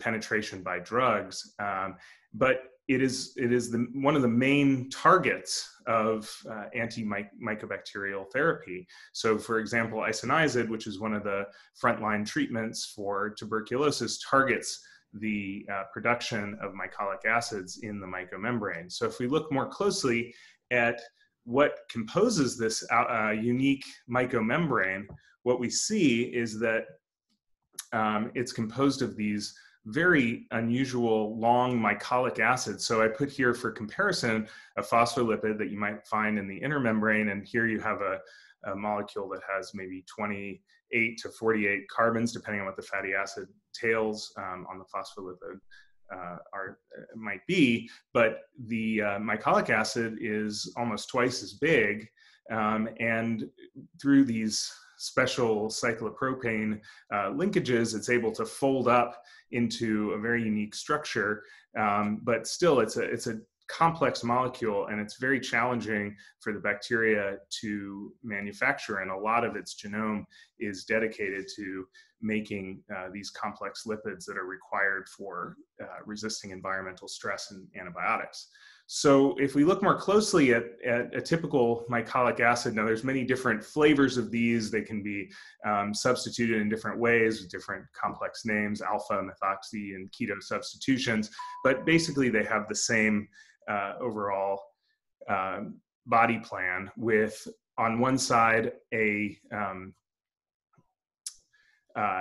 alpha branch, which is a shorter mycolic acid substructure that's manufactured by the fatty acid synthase 1, and then the more complex meromycolate branch, which is manufactured by fatty acid synthase 2 and ampylated by FAD-D32, which makes it prepared for its further synthesis. And the key enzyme that regulates the final assembly of mycolic acids is PKS13.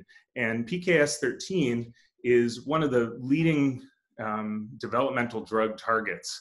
And I think you'll see why, because it has many activities that can be targeted by drugs. And there have been a number of reports in the literature of different inhibitors that are strongly bactericidal that target PKS13. And this enzyme takes the alpha branch and the meromycolate branch and joins them together in a Claisen-like condensation into the mycolic acid.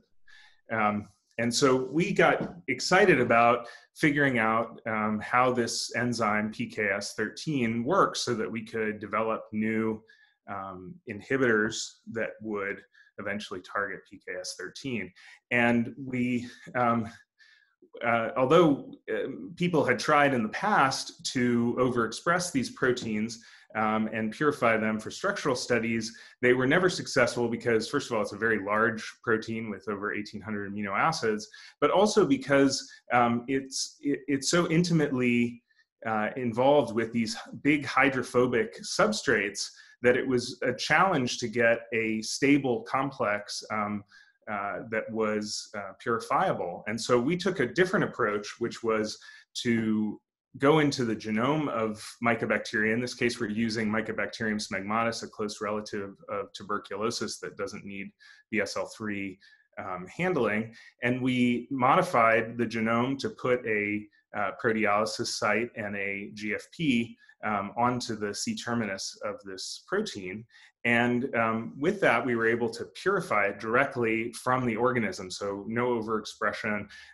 And what I think I'll be able to show you is that by taking this approach, we were able to purify this enzyme directly with all of its, or many of its substrates attached, which gave us very unique insights into how it was working. So just kind of to look at the overall body plan of PKS is you have this ketosynthase domain that does the actual joining of the meromycolate and the alpha chain. You have an acetyltransferase domain that brings in the alpha chain, and then these N and C terminal ACPs, which carry around the hydrophobic substrates from one domain to the other throughout the cycle. And this work has been a great collaboration with my wonderful colleague Bob Stroud and his lab. And most of the work here was done by this trio of fabulous people, Kate, Jen, and Sasha. Sasha just left UCSF to run the microscopy facility at UT Austin, which is a great loss for us. So we were able to obtain a structure of this, we were able to obtain a structure at 1.8 angstrom resolution, probably one of the highest resolution cryo-EM structures to date. And I just, for the aficionados, show a little bit of the density over here in the corner. And what we see is that there's a dimer of the KS and the AT domain.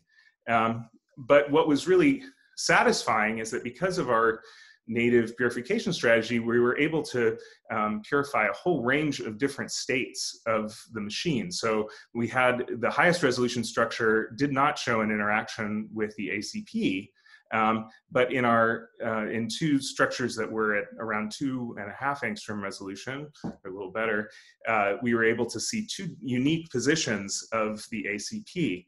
And I won't have time to go into all of the details, but I'll just point out that in the first position of the N-terminal ACP, what we see is that the ACP is poised to grab the meromycolate from a tunnel that brings the meromycolate, this very large hydrophobic substrate, into this initiating tunnel, and the N-terminal ACP grabs it from there by the P-pant arm that's joined to the NACP, and then through a process that we're not totally clear of, it shifts over to the other side of the KS and deposits that molecule, that meromycolate chain, into a second tunnel that contains the active site of the enzyme, poisoning this hydrophobic substrate, meromycolate, for the reaction.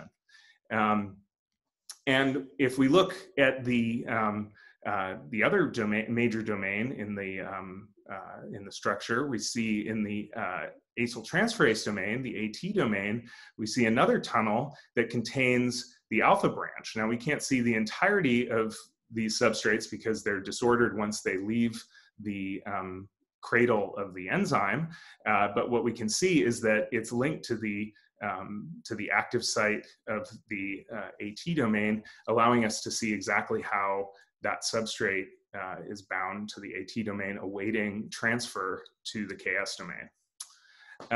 And so, in the interest of time, because I'm running out of time, I'll just summarize quickly. What we found is that this movement, which we captured in our endogenous structure, takes the activated meromycolate and moves it into the active site, and then a second substrate, the acyl chain, comes in and is taken into the active site subsequently by the other ACP. I just want to finish with a little summary. I think we all think of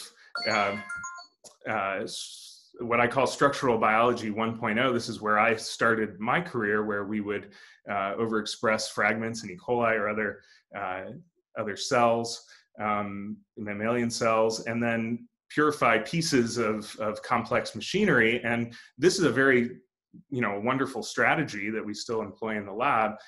But I think what it misses is the ability to see how whole systems come together. And so this endogenous purification strategy that we took with this project and with other projects that we've done in the lab allow us to see both.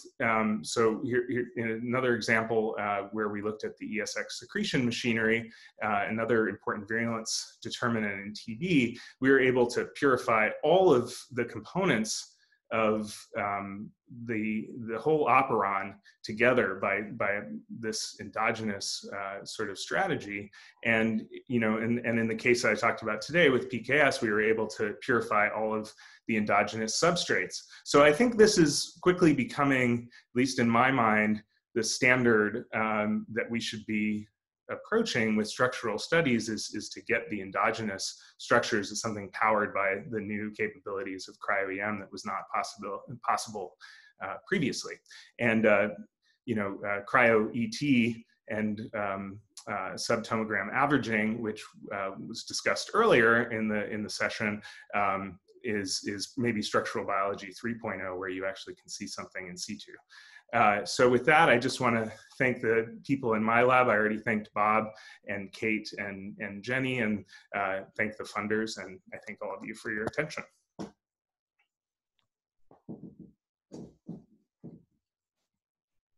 Okay, thanks a lot, Auren, for this great talk about the structural biology 2.0.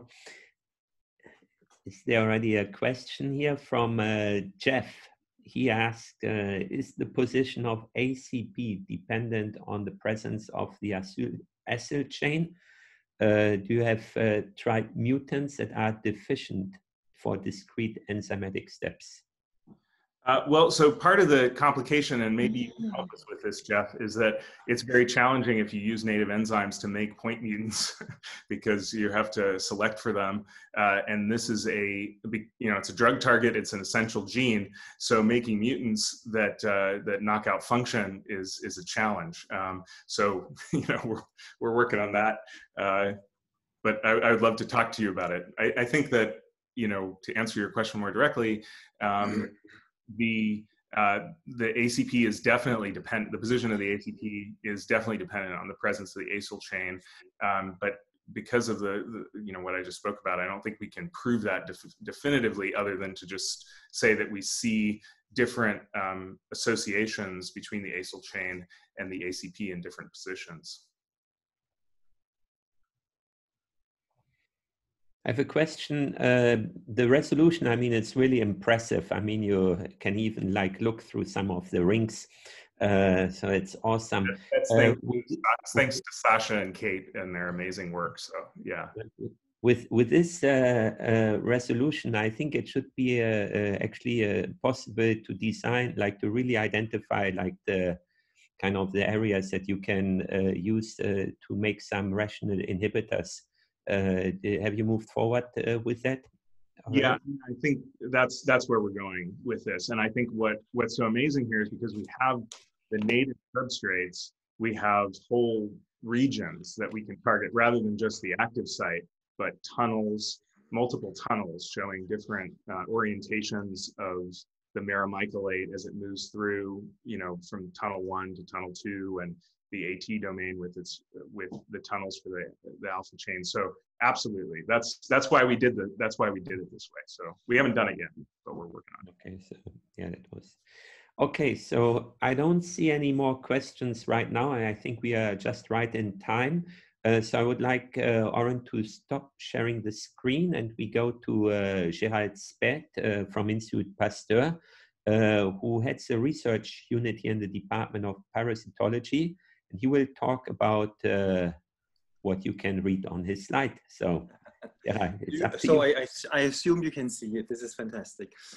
Okay, so as one of the organizers of this meeting, of course, I would like to thank the rest of the organizers, but I also would like to thank Christophe Denfer and Nevan Krogan to actually have established this really very exciting interaction between both institutes and to be motivated to allow us to work together and develop programs together. Oops, I have a problem to advance my slide. No, okay, I just click. So we're working on this disease called leishmaniasis that plagued mankind since a long, long time and still plagues mankind, as you can see here by this map. It's a disease that is even emerging in South America, Europe, and in Southeast Asia. Now, leishmaniasis is characterized by devastating immunopathologies, cutaneous and visceral involvement, which are caused by the protozoan parasite Leishmania that has the capacity to survive and proliferate inside macrophages and to subvert the macrophage immune functions and metabolic functions. So one of the key questions that we in the field of leishmaniasis ask since many, many years, and we recently joined as well, is the question, how does Leishmania survive in the macrophages, despite the highly inflammatory environment that is indicated here by this immunohistochemistry of an infected dog.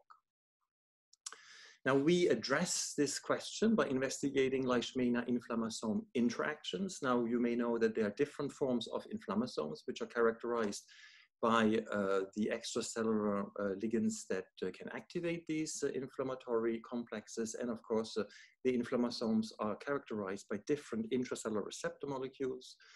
We are working with the NLRP3 receptor and the inflammasome that is built by this receptor. This inflammasome can be activated by LPS and ADP in culture. It's like a model system.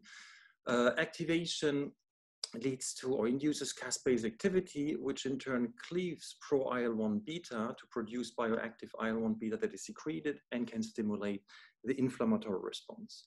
Now, we investigate this interaction between Leishmania and the macrophage inflammasome in a physiologically highly relevant system, where we have primary bone marrow-derived macrophages that we establish in culture, which then we infect with lesion-derived amastigotes of this Leishmania species called Leishmania amazonensis that forms these gigantic vacuoles. And you can see here the individual parasites inside the vacuole. This system allows us to monitor the parasite, shown here in red, its home, which is the phagolysosome, shown here in green.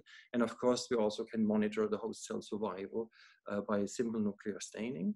This system also allows us to have access to macrophages from the tissue, from the infected tissue, which is shown here, massively infected, in red is the parasite. So we can isolate the macrophages from a foot pad lesion and then just assess the biology of these macrophages. Now, to cut a long story short, and for the sake of time, so Leishmania infection does not activate the inflammasome, but on the contrary, it dampens the inflammasome, as judged first of all here by this Western blot. We have a small but significant downregulation of caspase-1 activity. We also have a small but significant reduction of the abundance of the receptor, intracellular receptor. This is matched with a quite dramatic downregulation on transcript level of the two pro-inflammatory cytokines IL-1 beta and IL-18 that are produced normally in response to LPS ADP stimulation. And finally, pushing it really to the extreme, we kept these bone marrow-derived macrophages in culture for over 30 days and monitored what happens with the different inflammasome receptor molecules. And as you can see here, of course, they're all downregulated on transcript level as well, providing evidence that Leishmania infection causes transcriptional inhibition of the pro-inflammatory pathways, notably the inflammasome. Of course, one of the key transcription factors that regulate inflammation is NF-kappa B. So the next question we addressed was, does Leishmania affect NF-kappa B pathway? Again, I don't want to go into details, but I can tell you that Leishmania blocks NF-kappa B activation at all the different levels of the NF-kappa B pathway. We have seen that in the presence of Leishmania, IKK beta protein kinase is downregulated at protein levels. This causes a lack of phosphorylation of I-kappa B, which finally retains NF-kappa B in the cytoplasm. As a matter of fact, we see during infection that we have no nuclear translocation of NF-kappa B, and NF-kappa B itself is downregulated as well. The P65 is shown here. This differences on protein level, we of course matched on transcript level as well. So you can see that many members of the NF-kappa B family and of the pathway are transcriptionally downregulated.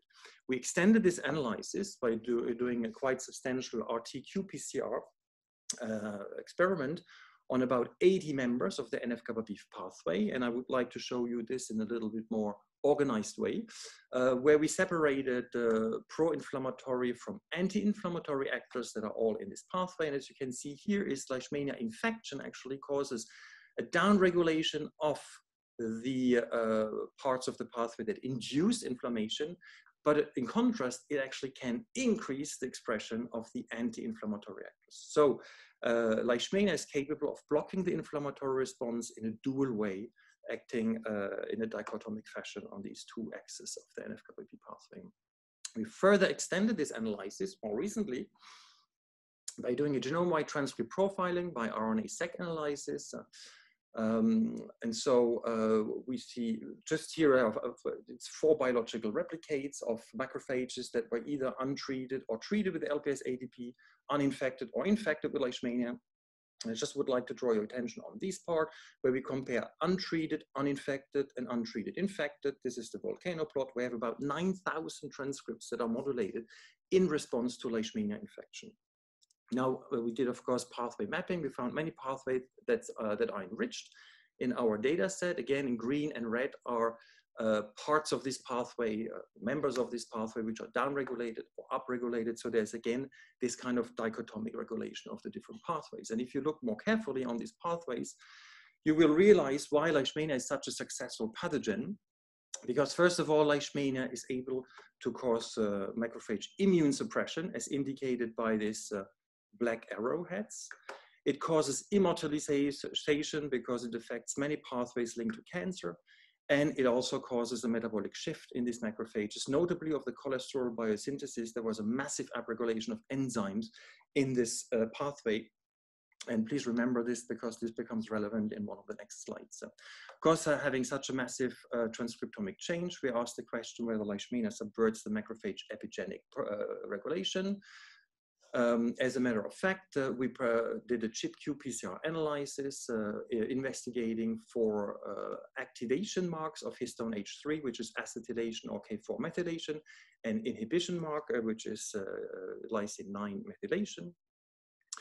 So we didn't find really an effect, a global effect of Leishmania on this inhibitor remark. However, the activation mark of expression is downmodulated by Leishmania expression, as is the acetylation mark, which also is known to induce gene expression. So we have, as a matter of fact, an epigenetic downmodulation of the pro-inflammatory response, which allows Leishmania most likely to establish successful infection. We recently published this in Cell Reports. Now, this opens exciting opportunities for drug discovery against the parasite, new opportunities, notably to target the host, the macrophage epigenome, in order to cure these macrophages from this aberrant or sick phenotype, and hopefully also to destroy Leishmania in the way. We investigated whether this is possible as part of a European project called A-Paradise. We had access to an epigenetic inhibitor library that was developed for anti-cancer treatment. So it was developed for mammalian histone-modifying enzymes. We applied our high-content phenotypic screening assays where we monitor parasite survival inside the macrophage, so intracellular parasites, and also extracellular parasites. Here's the screening results.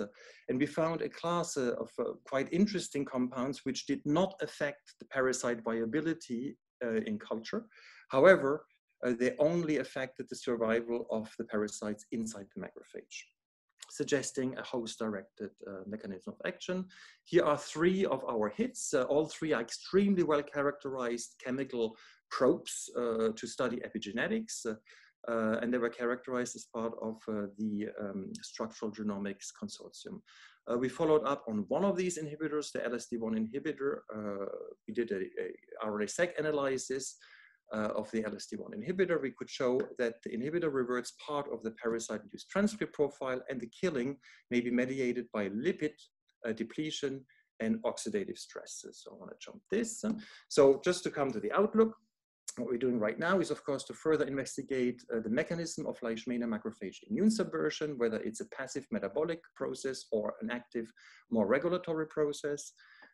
We want to study the mechanism of LSD1 inhibition, the anti-Leishmanian effect of this inhibitor. Again, trying to understand why K4 is hypomethylated and why LSD1 counteracts this hypomethylation. And finally, we're going to continue, of course, on our host-directed therapy strategy. We have different hits. We also have established a preclinical model in hamsters, which we, of course, would like to use in order for lead discovery.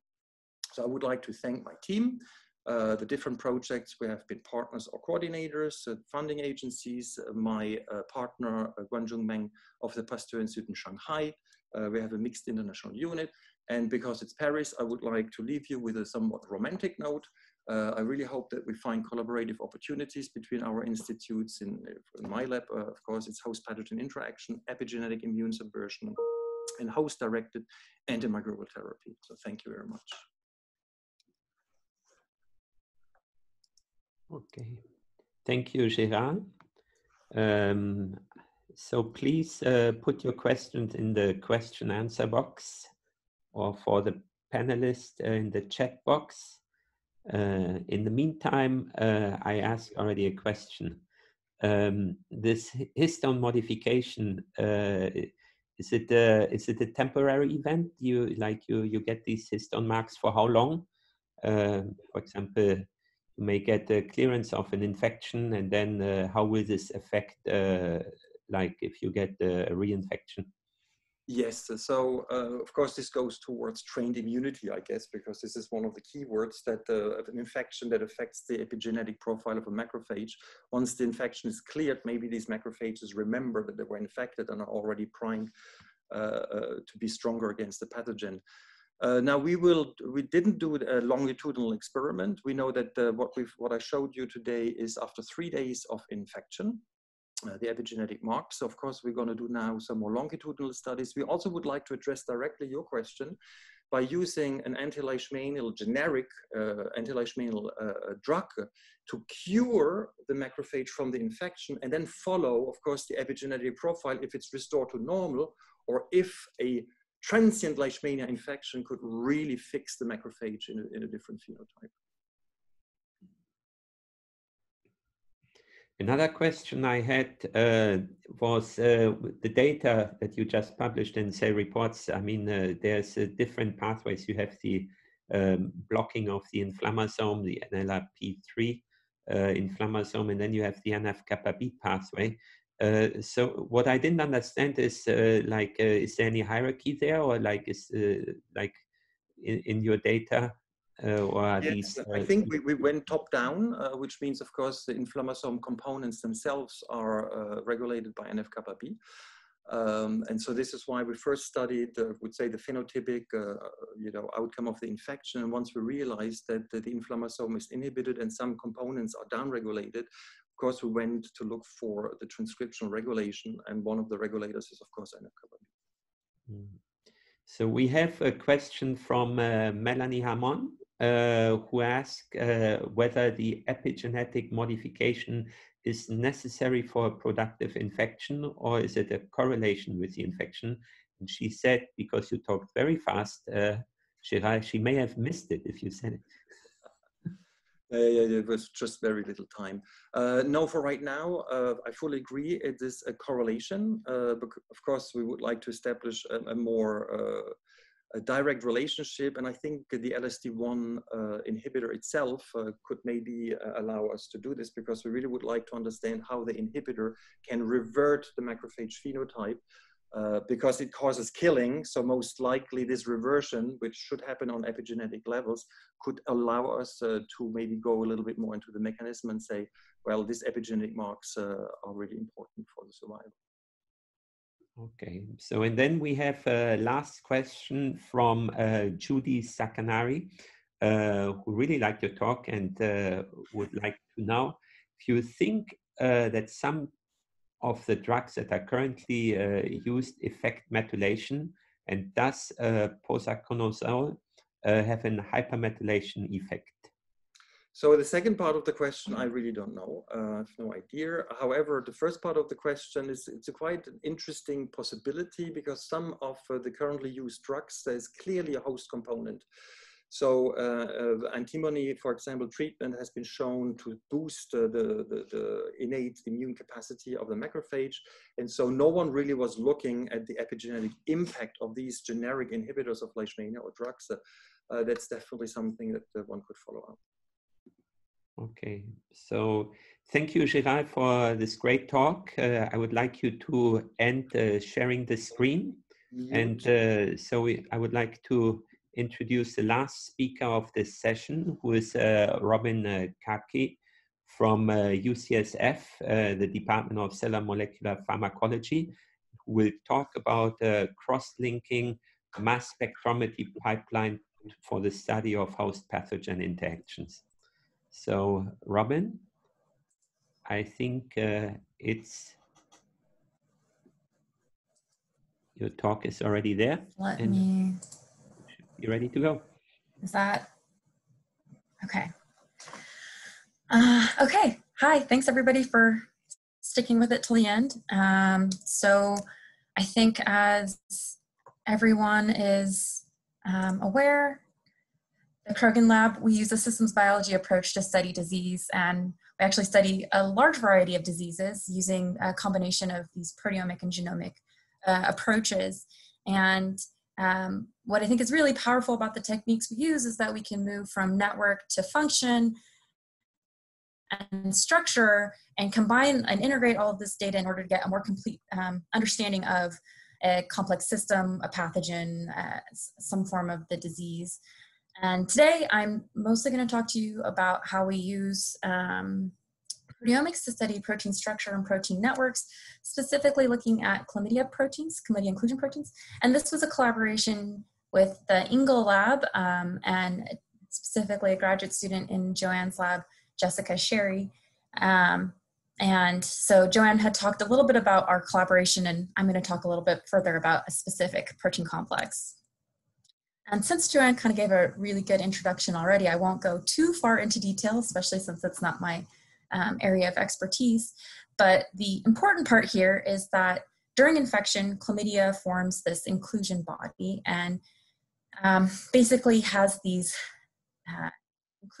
integral membrane proteins or inclusion proteins that basically stick out from the inclusion membrane and are how the pathogen basically accomplishes all the things it needs to do in the cell. So how it traffics, how it blocks lysosomal destruction, and how it hijacks nutrients from the cell. And so we're really interested in understanding kind of what these inclusion proteins are doing in the cell in order to accomplish all the things that the chlamydia pathogen needs to accomplish to be infectious. And so in a collaboration between our two labs, we had done an APMS, a global APMS study to take the inclusion proteins to express them individually inside cells and pull down on them in order to identify the host proteins that interact with those inclusion proteins from chlamydia. And Joanne had talked to you a little bit about the INC-E project, and today I'm going to talk about the CT192 inclusion protein and its interaction with the host dynactin complex. So just to kind of like zoom in and give everyone a reminder, the dynactin complex is an adapter to the dynein motor protein, which is responsible for retrograde transport. And so one of the thoughts, given what we know about chlamydia, is that we know that it does have this like retrograde trafficking, is that maybe this interaction between CT192 and the dynactin complex is responsible for retrograde transport. And it actually turned out that this wasn't the case. So if you delete CT192 from the pathogen, it can still do retrograde transport or trafficking. And so one of the other ideas was that we know that dynactin can also be part of the centrosomes or MTOCs. And so when we overexpress CT192, and this is all work from Jess, we can see that it co-localizes with these microtubule organizing centers or the centrosomes inside cells. And so one thought was, okay, maybe it's not necessary for trafficking, but for something to do with MTOCs. And in fact, when Jess knocks out CT192 from chlamydia, we can actually see that there is a defect in relation to the MTOCs. And so in wild type chlamydia, if you look at the inclusions, you can see that the centrosomes they co-localize to the inclusion membrane. If you knock out CT192, they actually no longer co-localize with the inclusion membrane. And you can rescue this by adding CT192 back into the chlamydia pathogen. And here's just to show you that this is statistically significant. And so we end up having kind of this unique phenotype of CT192, where if you delete it, there's some defect to the progeny production, and specifically there's this kind of mispositioning of the inclusion with the MTOCs and centrosomes. And so that kind of gives us these outstanding questions of, during infection, what dynactin complex is interacting with CT192, and then what is the structure of this functional dynactin complex. And this is kind of where I come in. And Julia had gave a really great introduction to cross-linking, so I'm not going to kind of belabor the point so much, except to say that there are a bunch of different types of cross-linking methods that you can choose. The generic method kind of follows this path right here, where you have your target, so your protein of interest, your complex of interest, your cell or tissue, you cross-link it, you harvest the protein and digest into peptides, and then these peptides are analyzed by mass spectrometry, which is then used for either structural network modeling. And I will note that I use a slightly different method than Julia, and I'll kind of touch on why we're using that method here. So in a standard mass spec experiment, you have your protein sample, you digest it down to peptides, and then inside the mass spec, peptide ions are isolated, they go into a collision cell, you hit them with a bunch of energy, and they break apart, and they form these sequence ions, which we read in the mass spec.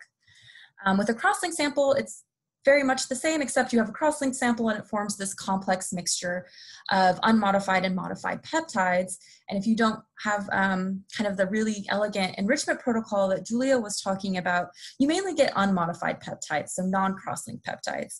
And in fact, the most informative species of peptide, which are these interlinked peptides, are the lowest abundance. So yeah, so when it goes into the mass spec, then you have these interlinked species. If you can isolate them and sequence them, you then get this really complex mixture spectra that has both peptide sequences and including the peptide sequences that are linked together. And so this kind of brings up the two challenges of cross-linking mass spec. One is that your interlinked species are going to be low abundance, and when you sequence them, you have this really complex spectra. There are a lot of ways to try to still analyze this data, and there are a lot of software algorithms that are now available that are specialized at handling this type of spectra. But there's also different sample preparation strategies that can get around this, and that's what I'm going to talk to you about today. So we use an MS cleavable cross-linker called di-6-cinnamyl sulfoxide, or DSSO. And what's nice about this is that it has this sulfoxide cleavable site, which is MS labile. And basically what this lets us do is, in the first round of mass spec, we have our intact parent ion like we normally would have, but we can actually isolate it and hit it with just the right amount of low energy, so it just splits the cross-linker in half. And then we can sequence these two peptides separately. And this actually gives us kind of multiple lines of evidence that we have a cross-linked peptide and high confidence in what that cross-linked peptide is. And in this particular project, we had two strategies. And the first strategy, we have ectopic expression of CT192, and where we're pulling down and then cross-linking after pull down. And what we can do here is we can actually identify what's being pulled down with our CT192 complex, and verify that, in fact, we are getting mainly dynactin proteins that are pulling down very specifically. And then we can look at the LCMS3 method and identify which species are actually interacting with each other and directly contacting each other. And what's nice about this is that there is a dynactin complex, so dynactin structure, and we can map these crosslinks back to the dynactin structure. And most of our crosslinks are, in fact, within the expected distance of DSSO. And if we then map CT192, we can actually place where CT192 is on this structure. And we can take a look at kind of where it is, and you can see that it's kind of along this filament. But what I will note is that even though we can place CT192 on this structure, most of where CT192 is cross-linked to is actually missing. So it's not, it's mostly cross-linked to dynactin components, and those dynactin components are apparently really hard to purify and weren't part of this structure. And so what we're hoping to do is then pull in our collaborators in the Shaeri lab, specifically Ignacia, to do some integrative modeling. And what we're hoping to do is CT192 is actually really good at purifying dynactin, and it gets a really pure complex. So we're hoping to also see if this is amenable to cryo-EM. So pulling down on the dynactin complex using CT192 from chlamydia infected cells, or just from ectopic expression. And then really quick, because I know I'm running out of time, I did want to talk about our second strategy, which is actually looking at chlamydia infected cells. So the chlamydia is expressing CT192 that is flag tagged. And so we're going to cross-link inside infected cells, pull down on the CT192 using that flag tag, and then identify the network and the structure that's interacting. And this is still a work in progress, but I do want to show that we can actually cross-link these this complex inside chlamydia infected cells. And this is just, I'm actually using a different cross-linker this time. It's still CID cleavable, but this one has an alkyne tag for potential enrichment strategies later. And then this is to show that we actually can purify this complex and that the dynactin is in fact cross-linking to the CT192 and is being pulled down with it. And so the next steps are to do the cross-linking mass spec on a larger scale. And so hopefully I didn't go too fast or too far over time, but I did want to say that to summarize, I hope I've shown you that we can go from network to function and then to structure and basically kind of integrate all of this data together in order to generate a more complete picture of what these host pathogen interactions are doing inside cells. And I want to acknowledge everyone in the Krogan lab who have been incredibly helpful. This is kind of our last lab picture that was taken before the pandemic.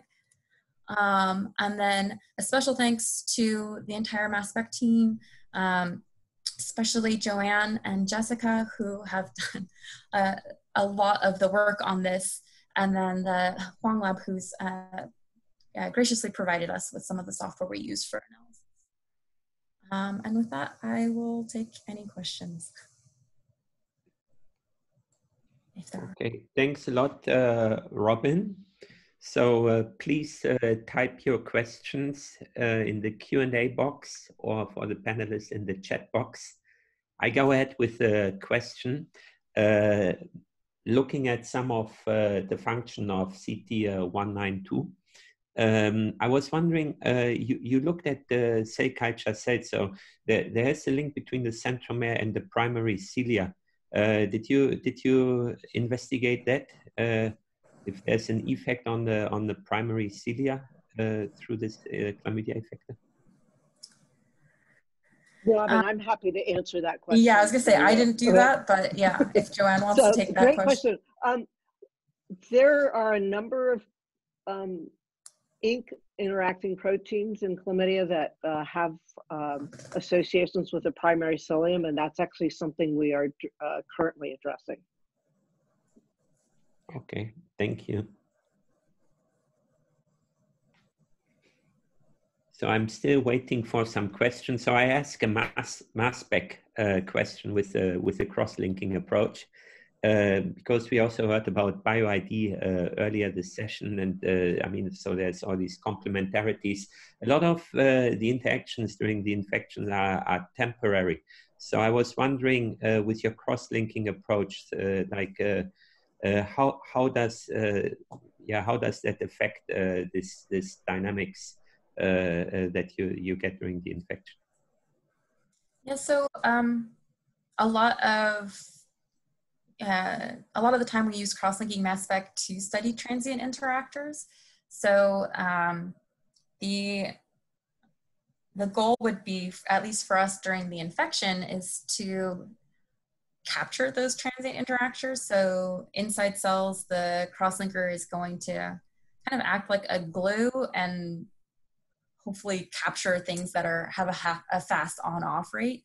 I will note that the cross-linker I'm using for structural studies is a little bit slower reactive than something like formaldehyde. So it should still capture transient interactors, but that's something to keep in mind. If you're kind of looking just for protein IDs, you might want to use a faster cross-linker. Okay. So I have a question from Julia Chamot-Rooke from Pasteur. who appreciated your talk very much, and she's wondering why you have only 50% of your crosslinks that actually match. So the other crosslinks actually map to part of the structure that just isn't in the structure. So dinactin, for whatever reason, when they purified the complex, is either too flexible or it just was too, like it didn't have a good structure. So most of the dinactin complex is actually missing from the structure. So I did show in blue that dinactin is kind of on top. That's like a really tiny fraction of all of the dinactin in that complex. So most of where my crosslinks are actually to missing density. And that's why we're kind of hoping that we can use CT192 to just purify the dinactin part, which is where most of CT192 is interacting with, and try to use it as a probe to get a better dinactin complex structure. Thank you. So I have a question from Jean, who asks, can you expound on the ability of your XL agents in vivo rather than with the purified proteins? And she also wonders, do you think that CT192 stabilizes the dinactin complex? Yeah, so the cross-linking compounds that I use are fairly small, so they get across at least mammalian cell membranes. We've seen with Jess that we can definitely cross-link CT192, so we're, at the very least, the protein that we're interested in is definitely getting cross-linked. So we're pretty confident in our ability to cross-link in the chlamydia infected cells. I think the benefit of doing cross-linking in infected cells is that the whole system is together. When we ectopically express the CT192, it does look different than in chlamydia infected cells. So hopefully we'll be pulling out the more functionally relevant complex. And in terms of whether I think CT192 is stabilizing the dinactin complex, I'm not sure if it's necessarily stabilizing dinactin itself, but what I think is happening is that it's pulling on a specific dinactin complex, and perhaps that's being stabilized, if that makes sense. Okay. So if there's no more questions, I would like to thank the four speakers for these great talks. I mean, that shows greatly the complementarity between the work going on in San Francisco and in Paris. And I think through all these sessions, there's a lot of food for thought for further discussions tomorrow about collaborative projects. With this, I would like to close the session, and I would like to hand over to the organizers to say a few words to close this meeting. I'm happy to jump in and have others as well say a few words after. I just want, on behalf of the co-organizers, Carmen and Julia, Gerald, Shaeri, and myself, I'd like to thank everybody for a couple of fantastic days of science. Just as Joseph was saying, it's amazing how synergistic the science is at QBI and the Pasteur Institute.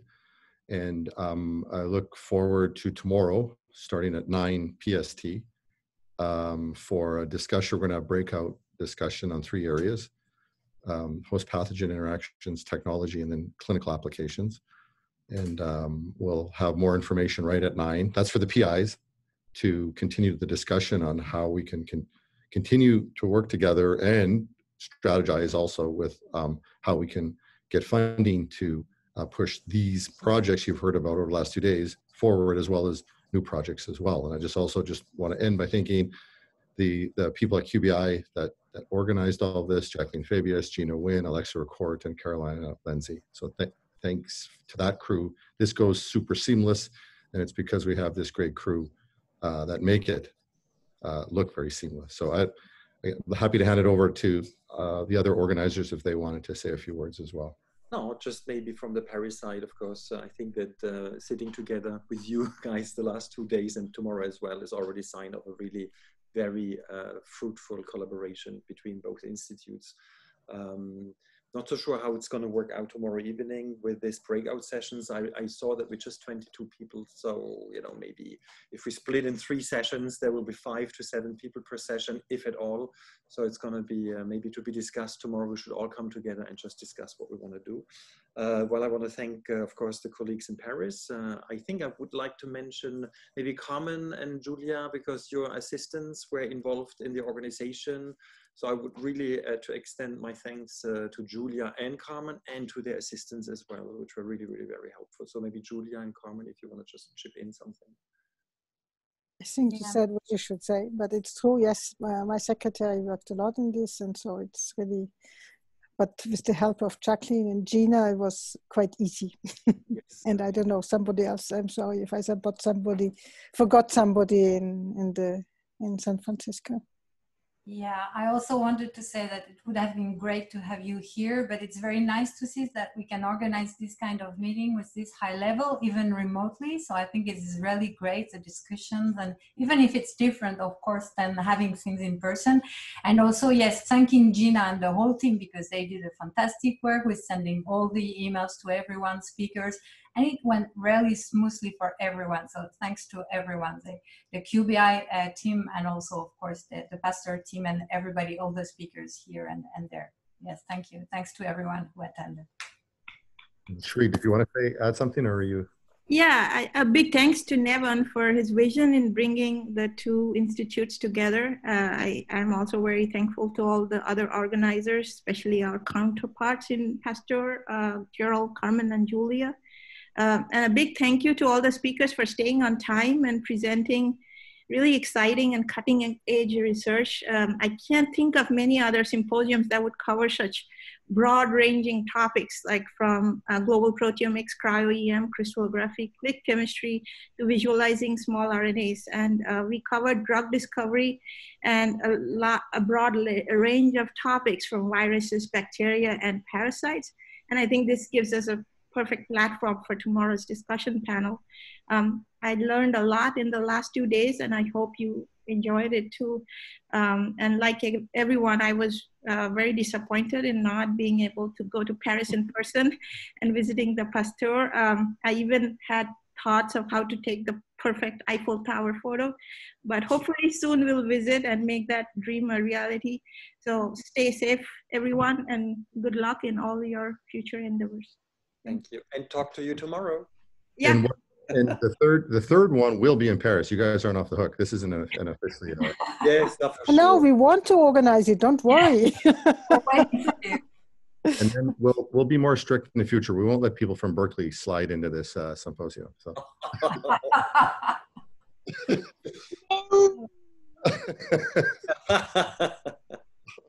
Okay. Thanks, everybody. We'll see you tomorrow. Okay. See you tomorrow. Bye. Bye. Bye. Good night. See you tomorrow. Bye. Bye.